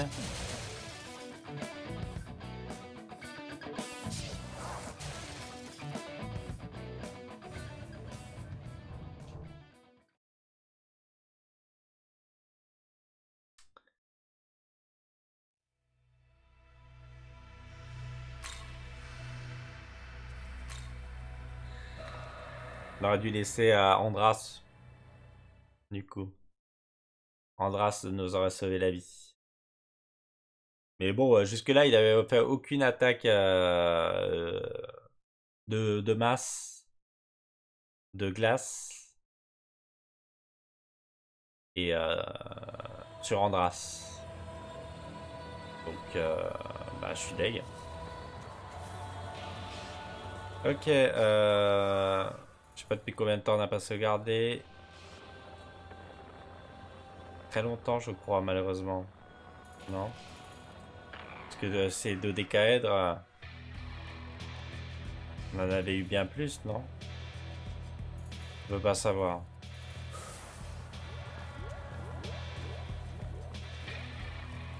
Je sais qu'on a eu celui qui était dans ces salles-là de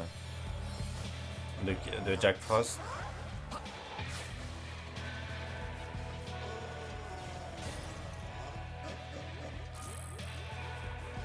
Deux paires de renaissance. Non mais là, c'est vraiment du foutage égal. Hein. Sur la fin, le combat qui dure 10 ans parce que évidemment on manque cruellement d'attaque, mais pas au niveau souhaité par le jeu, je pense. Mais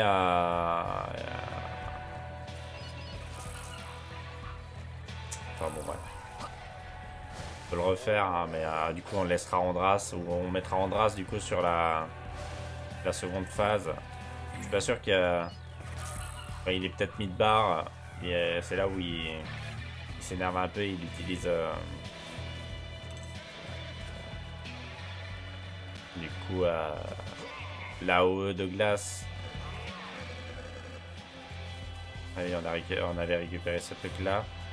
Du coup on s'était fait chier, non c'était pas là. Là. Et là on avait récupéré Miman aussi.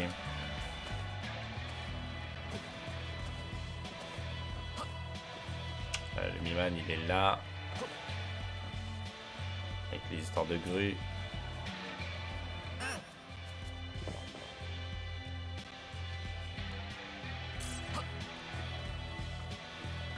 Oui, on n'a même pas racheté des bienfaits. Ça me gave aussi dans les jeux. Le fait de cliquer, mais du coup ça enregistre pas parce que t'as déjà apparemment mis un pied dans le vide. Et donc du coup ton saut, même si t'as l'impression qu'il est taillé à peu près correctement, tu l'as dans le fia. Allez, 62 poètes. Oui, voilà, du coup maintenant avec les 62 poètes là, si on pourrait pas racheter un truc. C'est bon, voilà, King Frost, on sait où est-ce qu'il est, il est là. Est-ce qu'il n'y a pas une sauvegarde proche? On a encore une pomme ici. On va se finir avec King Frost, mais pas maintenant. On va remonter sur les conteneurs. C'est jouable. Les conteneurs là, comment on fait pour les rejoindre? Via là. Et là. Pas du tout. Ah, ok. Pas du tout, tout est relatif. Ça va être quelque part dans le coin. Les joie des crépitements aussi de la capture. Naga. Ah, mais le Naga il garde peut-être quelque chose. Mais c'est un hécatonchir lui, on est d'accord.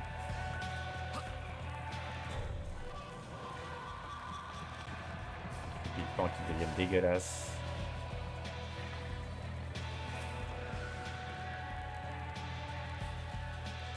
Oh, je sais pas, je renlève les crépitements. Non mais entre le Jackon Rift, les crépitements de la capture, la baisse de Jack Frost, au bout d'un moment, le gameplay devient fascinant.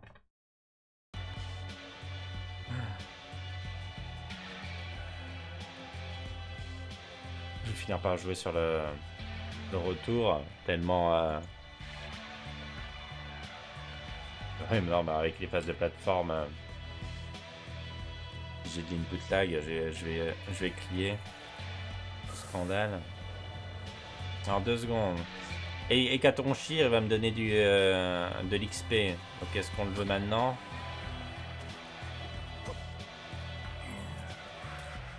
Allez.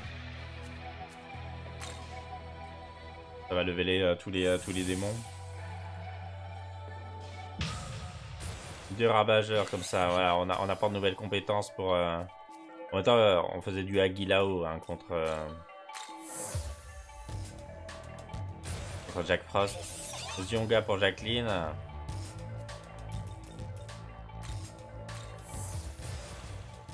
Bloc lumière.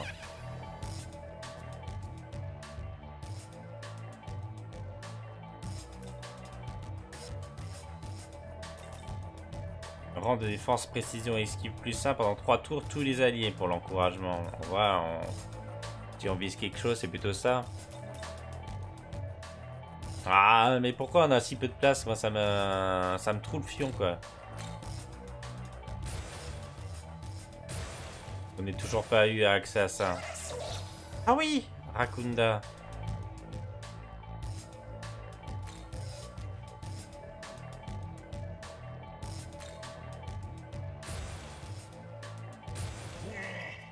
Du coup, il apprend un Gilao. Ah, la jubilation sanglante, on l'a pas vu passer. Hein. Augmenter les probabilités d'infliger un coup critique. À la concentration, mais...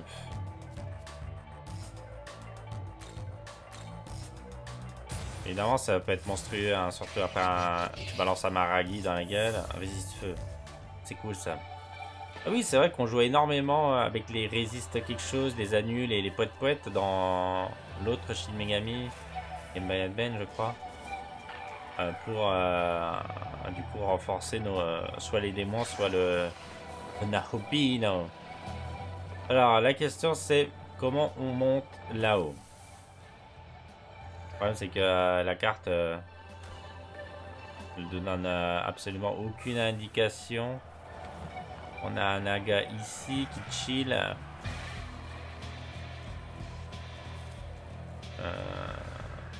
Donc là c'est le coin de l'hécatonchire. Nous avons un Miman, nous avons une pomme.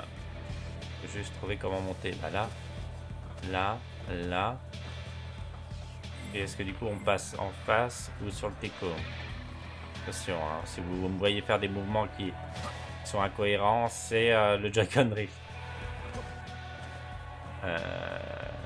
Ok.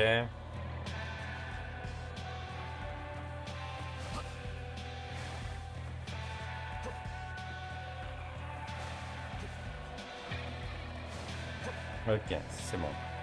Ok, par la pomme. Et Miman, c'était dans l'autre sens.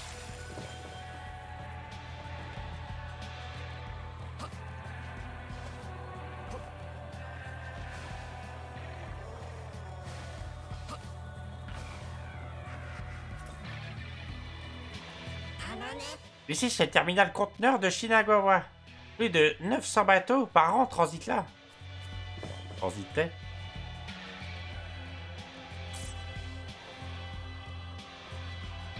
Attends, après, j'ai pas tout compris à l'histoire de... Maintenant, c'est un rêve. Tout ça. L'essence de Kayano Hime. Ah, voilà, une Hime qu'on a pas eu. Mais on a son essence.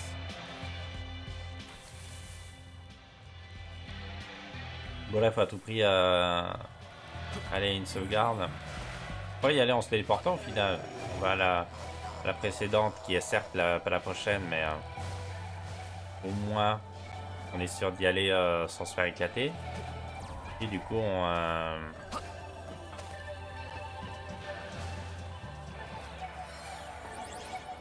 parce que là, oui.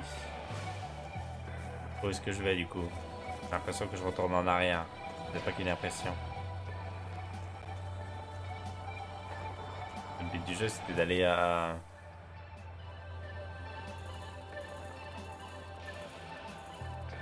quelque part là-haut, ça c'est la suite. Bon, au final, on est bien là.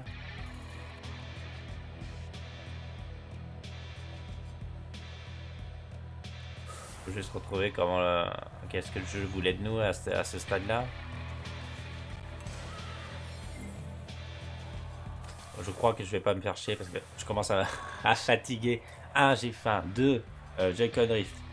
3, mort. 4, crépitement. 5, monstres bi. 7, monstres bi. 90, monstres bi. Emprunter une ligne connective. Terminal de conteneur, oui. Alors le problème c'est que, est-ce qu'à partir de là, on s'est retrouvé King Frost. C'était quoi que je voulais faire? Pourquoi j'ai fait ça déjà? Déjà première question, en fait.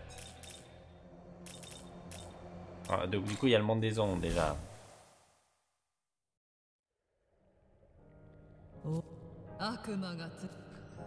On a eu de nouvelles essences et de miracles. Surtout. Dispersion d'Omagatoki. Annule le Omagatoki critique de l'ennemi lorsqu'un allié garde, esquive, annule, renvoie ou absorbe une attaque.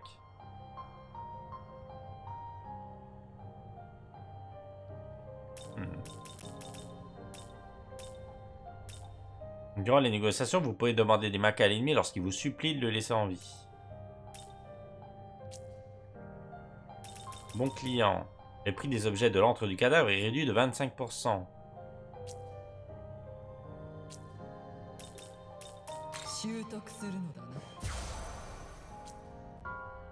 Giron de Dieu 5.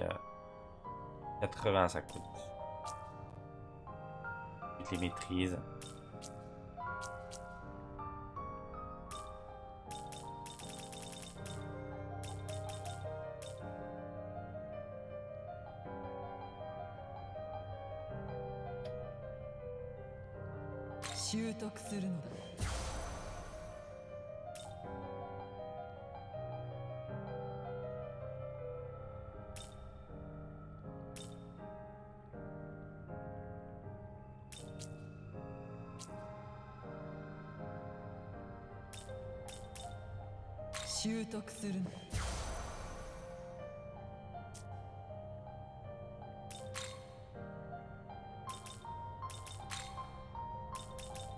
Ah non, Kikuri Hime, on le connaissait. Kayano Hime aussi, on le connaît.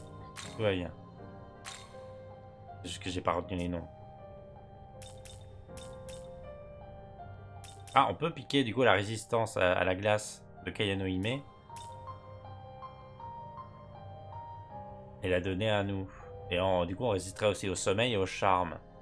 Par contre, on craindrait le poison, mais c'est pas trop grave si. Ça se tient. Après, en termes de compétences, ouais, la danse de la récolte, voilà, on l'aura pas.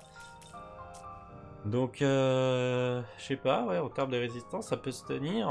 On aura très peu de résistance au final, mais très peu aussi de faiblesse, à part le feu.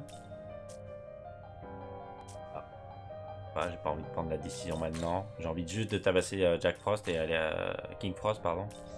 Et me coucher. Valkyrie. Kelpie, ta vie. Voilà. Yaxini. Moult gens, hein. Mais toujours pas ces Pokémon cachés. On devrait se retéléporter aussi sur la première zone pour non pas farmer, mais du coup se faire les quêtes secondaires. Andras avec un Sushigumo pour obtenir Changyu Chuchu. Andras est là pour nous sauver de la glace, j'allais dire. Mais Xuangu le fait aussi.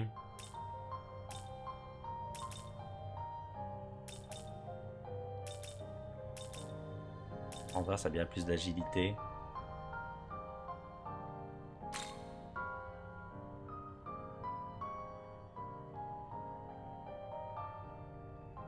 On perd le souffle de feu d'Andras. Bon, on va garder le truc comme ça.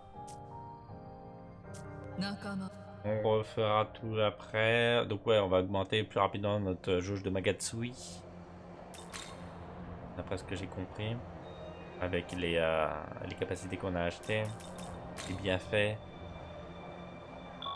Bon allez, on retrouve du coup King Frost et on essaie de le tabasser. Possible plus rapidement. Donc il était dans les conteneurs qui sont derrière moi pour ce faire.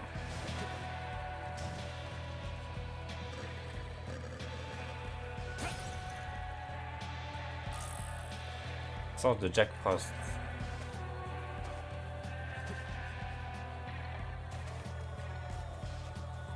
Ouais, mais on peut se rebarrer par en haut, on n'a pas le choix, il n'y a pas de porte.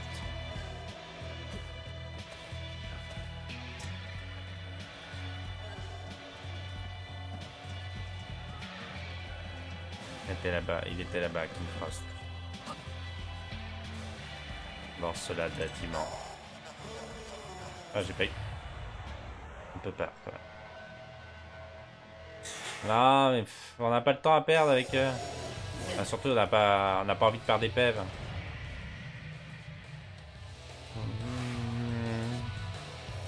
Mais des MP aussi. À quel point l'esquive peut se faire? 71. On arrive à faire que le Naobino est endormi.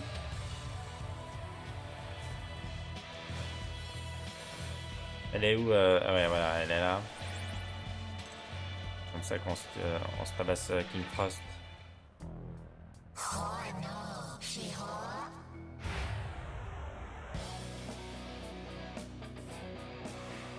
Allez.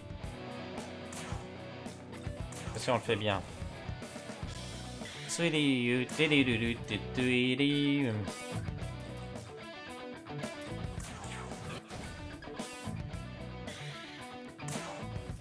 Ah oui, non, l'Ilim ne servait à rien. Alors ça, c'était déjà première heure.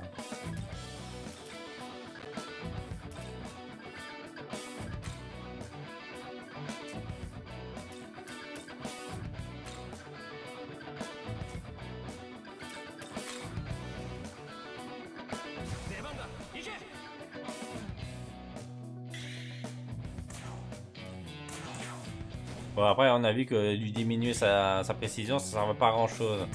Après, du coup, ça lui diminue aussi son esquive. Mais vous allez pas me dire qu'il va esquiver quoi que ce soit avec sa stature. Faut arrêter les conneries.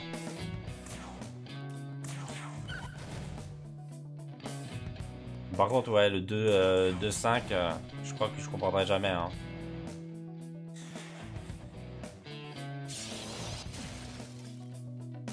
Je sais pas quels sont les pourcentages, mais ça doit être bien dégueulasse. Hein. Il est déjà énervé.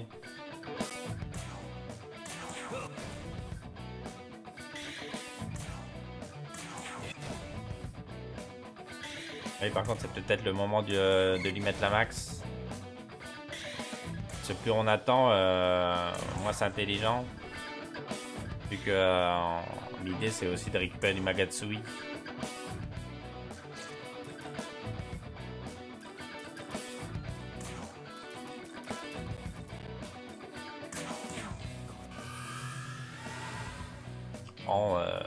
En gardant et autre chose, autre joyeuseté. Lui il bouffe trop vite ses CPM, lui aussi d'ailleurs.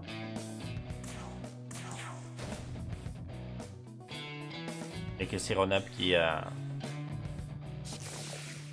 fait bien les choses grâce à sa capacité.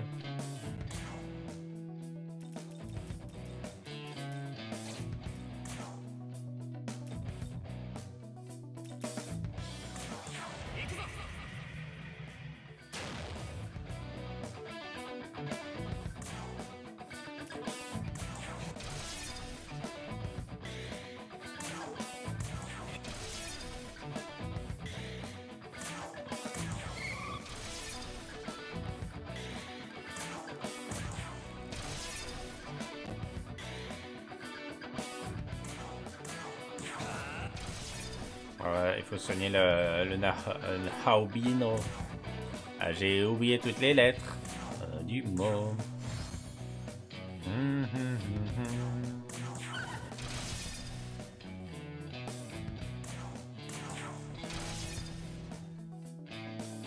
Ok, alors attention, est-ce qu'il va m'arnaquer directement? Hop. Bon, on va commencer à rameuter Andras.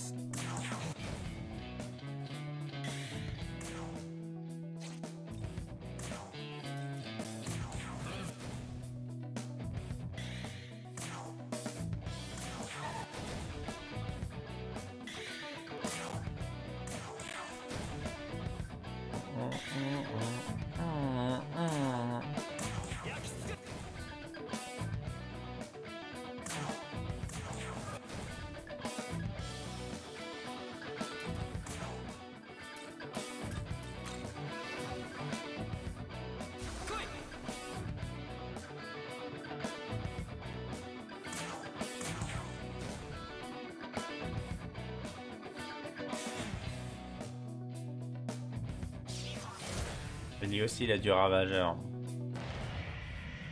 Ok, donc là on est parti sur enrôlement de la glace, donc ce sera un suppresseur qu'il faudra mettre. Et est-ce qu'on peut pas le tuer d'abord?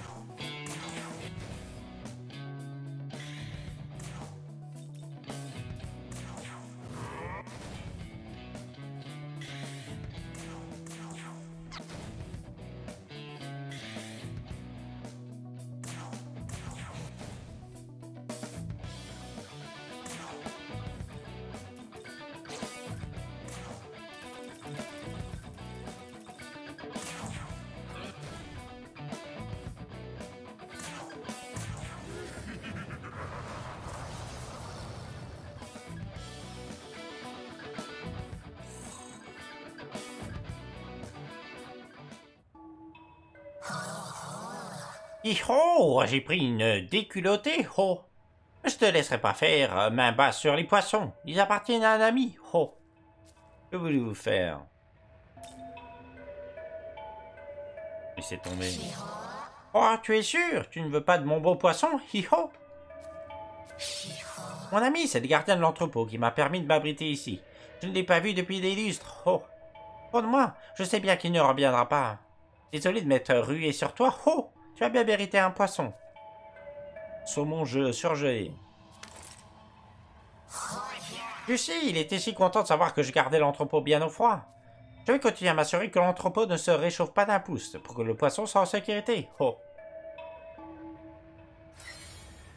Et tu voulais pas me rejoindre? Rejoindre mon équipe?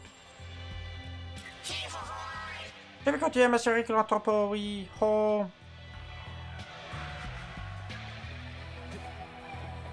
Bon, le problème, c'est que... En effet, s'il rejoint mon équipe, il va y avoir un problème de chauffage. De climatisation. Attendez, on l'a pas récupéré, lui? Ouais. Ah non, c'est peut-être pas le même. Ah non, c'est celui qui est là. Lui, il est là. Là. Attends, je sais pas encore comment il montait, c'est ça? Du coup, oui. Là-bas, il y a une quête secondaire qu'on n'a pas activée.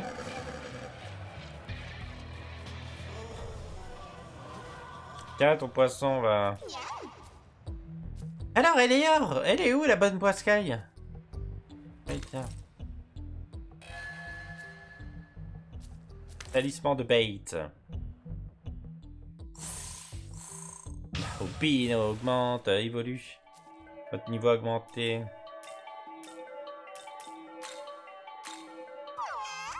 Oh, merci, oui, du beau travail.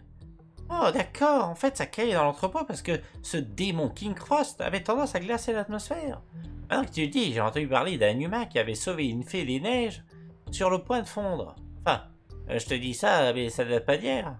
Oui, depuis tout ce temps, il n'avait pas lâché l'affaire, même après être devenu roi. La vache, c'est tenace, un bonhomme de neige. Enfin bref, merci bien encore. Ça fait des lustres que je me suis plus régalé d'un bon poisson. Ah, il est obtenu dans la fusion. Super spécial. Ça fait des lustres que je me suis plus régalé d'un bon poisson. J'en ai les babines tout éboustillées. Après, il faut le désurgeler.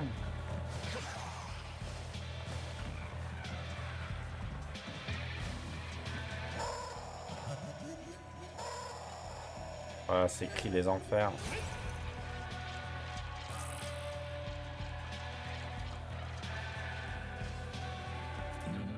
Tu es la branche japonaise de Bethel. As-tu réussi à vaincre ce loup-garou? Oh! Ça a dû faire un choc à ceux qui ont enlevé les humains. Excellent, tiens, accepte ceci en gage d'amitié. Yes.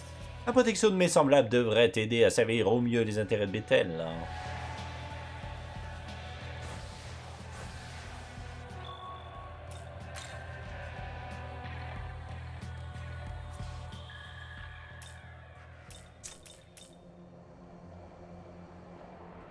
Voyons qu'est-ce qui est nécessaire pour invoquer King Frost. Ah, on peut le faire. En plus. Niveau 33. On a Jack Frost, Jack O'Lantern et Beerus. On ne sait pas pourquoi. C'est lui l'humain qui l'a sauvé de la déglaciation. Niveau 33 pour avoir un King Frost avec 36 de magie. Une absorption de la glace. Par contre, en effet, une faiblesse au feu et à la darkitude. Bah, ça va être cool. On pourra faire ça. Enfin, on a débloqué quelqu'un. Ah, Naga, c'était ici, niveau 28. Ok, ici, il manque toujours ce dragon, niveau 23. Je comprends pas trop, c'est qui. Mais là aussi, niveau 26.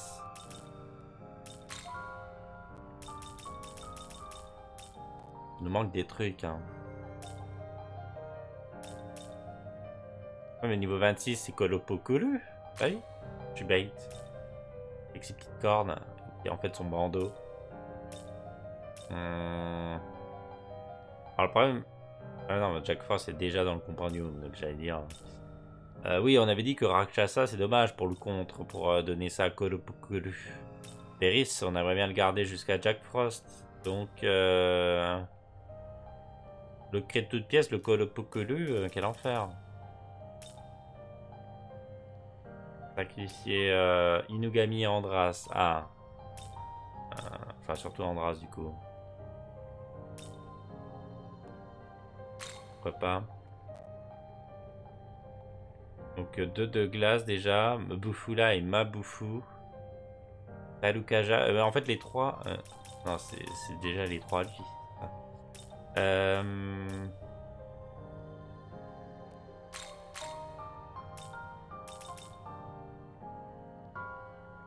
Bah, critique, ça sert pas à grand chose avec lui. Hein. Avec son 16 d'attaque, son pauvre 16. Je vais apprendre Trafouri et... je sais pas quoi. Talunda et bloc glace. Et c'est validé. On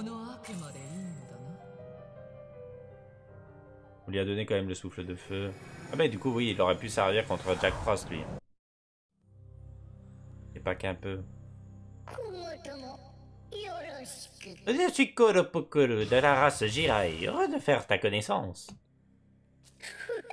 Tu vas voir ce dont les ancêtres sont capables. Un Trafouri, ça fait quoi déjà? Puis t'assurer dans les combats où il est possible de fuir. Non. Oh non. Et désormais, oui. Alors, du coup, c'est quoi cette nouvelle? C'est Sukuna, je sais pas quoi. 2 secondes. Spécial. Sukuna Ikona. Ouais, bah alors, on l'aura pas avant 10 siècles. Hein. Blizzard éternel, Sisai et Matalukaja.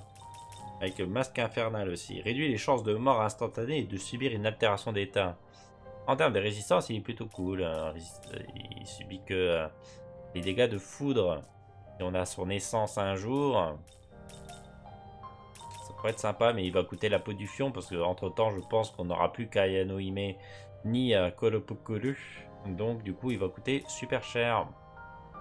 Donc, il n'y a que elle hein, qu'on n'arrive pas. La Megami niveau 29. En plus, c'est dommage. Hein. Dragon niveau 23. Le problème, c'est que là, il va falloir jouer sur le pognon si on veut essayer de le faire. Le démon niveau 23, donc normalement, je vais jouer avec Shisa pour essayer de le faire, et Makami, ou Légion.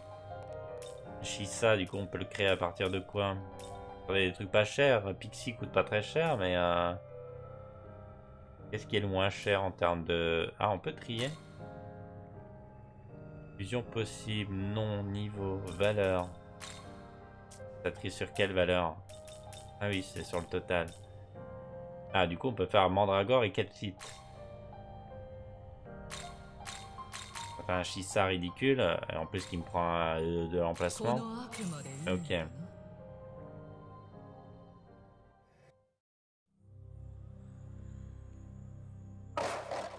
Moi, Shisa de race légende, sympa de rencontrer toi. Sympa, ouais. Baphomet, boum, bim boum boum. Oh là là, mais tout ce qu'on débloque. Alors, toujours pas de niveau 26, 23, je sais plus quoi. Ah non, 26 c'était Kolopukulu. C'était un niveau 23 qu'il nous faut. On va faire Makami. Makami, du coup c'est encore trié par pognon. Ah, Atis, non mais certainement pas. Ah, Shisa avec l'ange, ça se tient.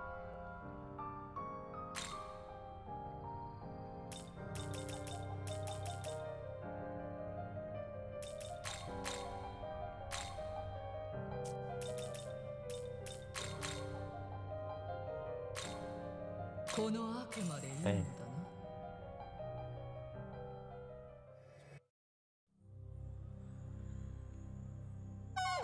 Oui, je suis Makami de la race Avatar. Tu veux jouer avec moi?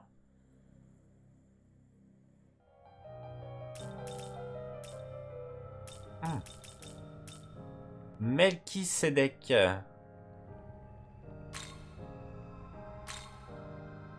En plus, il nécessite pas grand chose, hein. Feng Wang et Makami. Paf!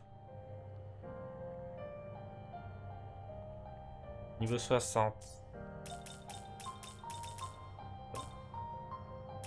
Aloha.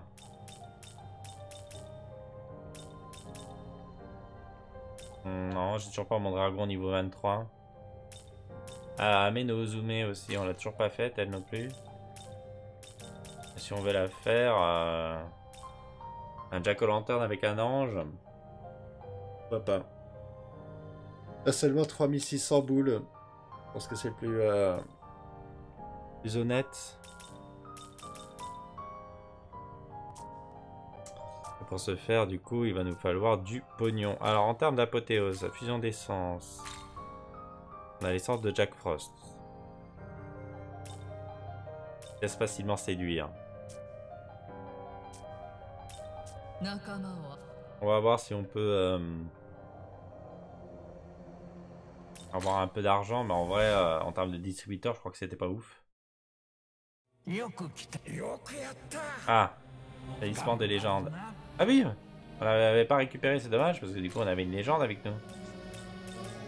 Presse-papier japonais. Un personnage jadis populaire est représenté dessus. Il sera neuf une fois la rouille retirée.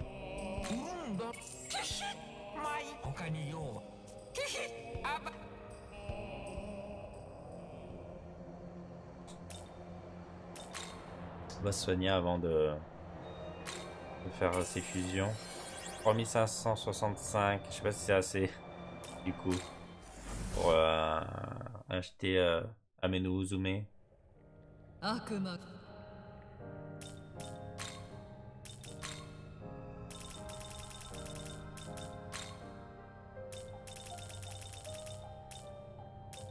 Non, 3644.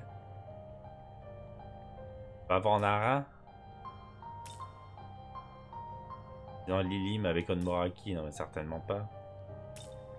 Avec Feng Wang avec Sirène, mais... Qu'est-ce qu'on va en faire?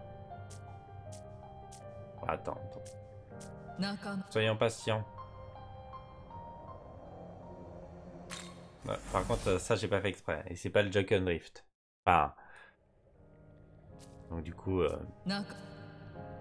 sais admettre. Je sais admettre que... Désolé. Continue la progression, allez.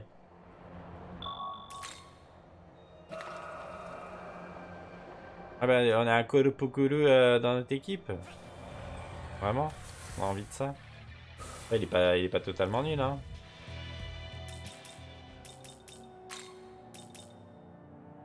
Au contraire. Peu fort, d'ailleurs.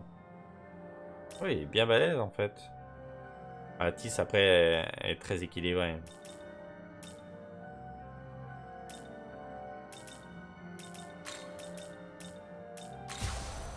Ouais, bon, on aime bien cette équipe-là. On verra comment on fait. Ouais, on a acheté le Giron de Dieu, donc on peut encore stocker davantage. Donc c'est cool. Bon, bah voilà, on fera... on verra pour faire les quêtes secondaires, pour aussi revenir à la première zone et peut-être du coup se retaper les ennemis qui nous ont rect. Ou pas, parce qu'après il y en a, je pense, qui nous rectent encore. Mais après il y en a contre lesquels on pourra facilement se défendre. On verra cela de toute façon dans le prochain épisode. Des bisous et en prochaine. Tchou tchou tchou.